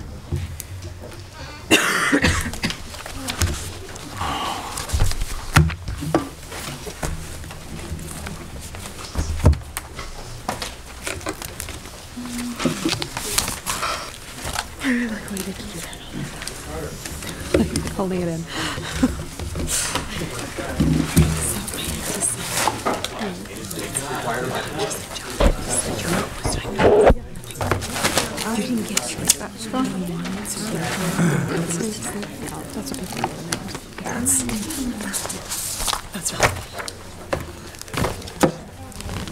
We have recycle here these days.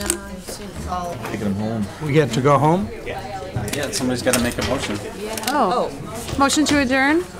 Do it. I make a motion that we adjourn? Second. Second. All in favor? Whoa.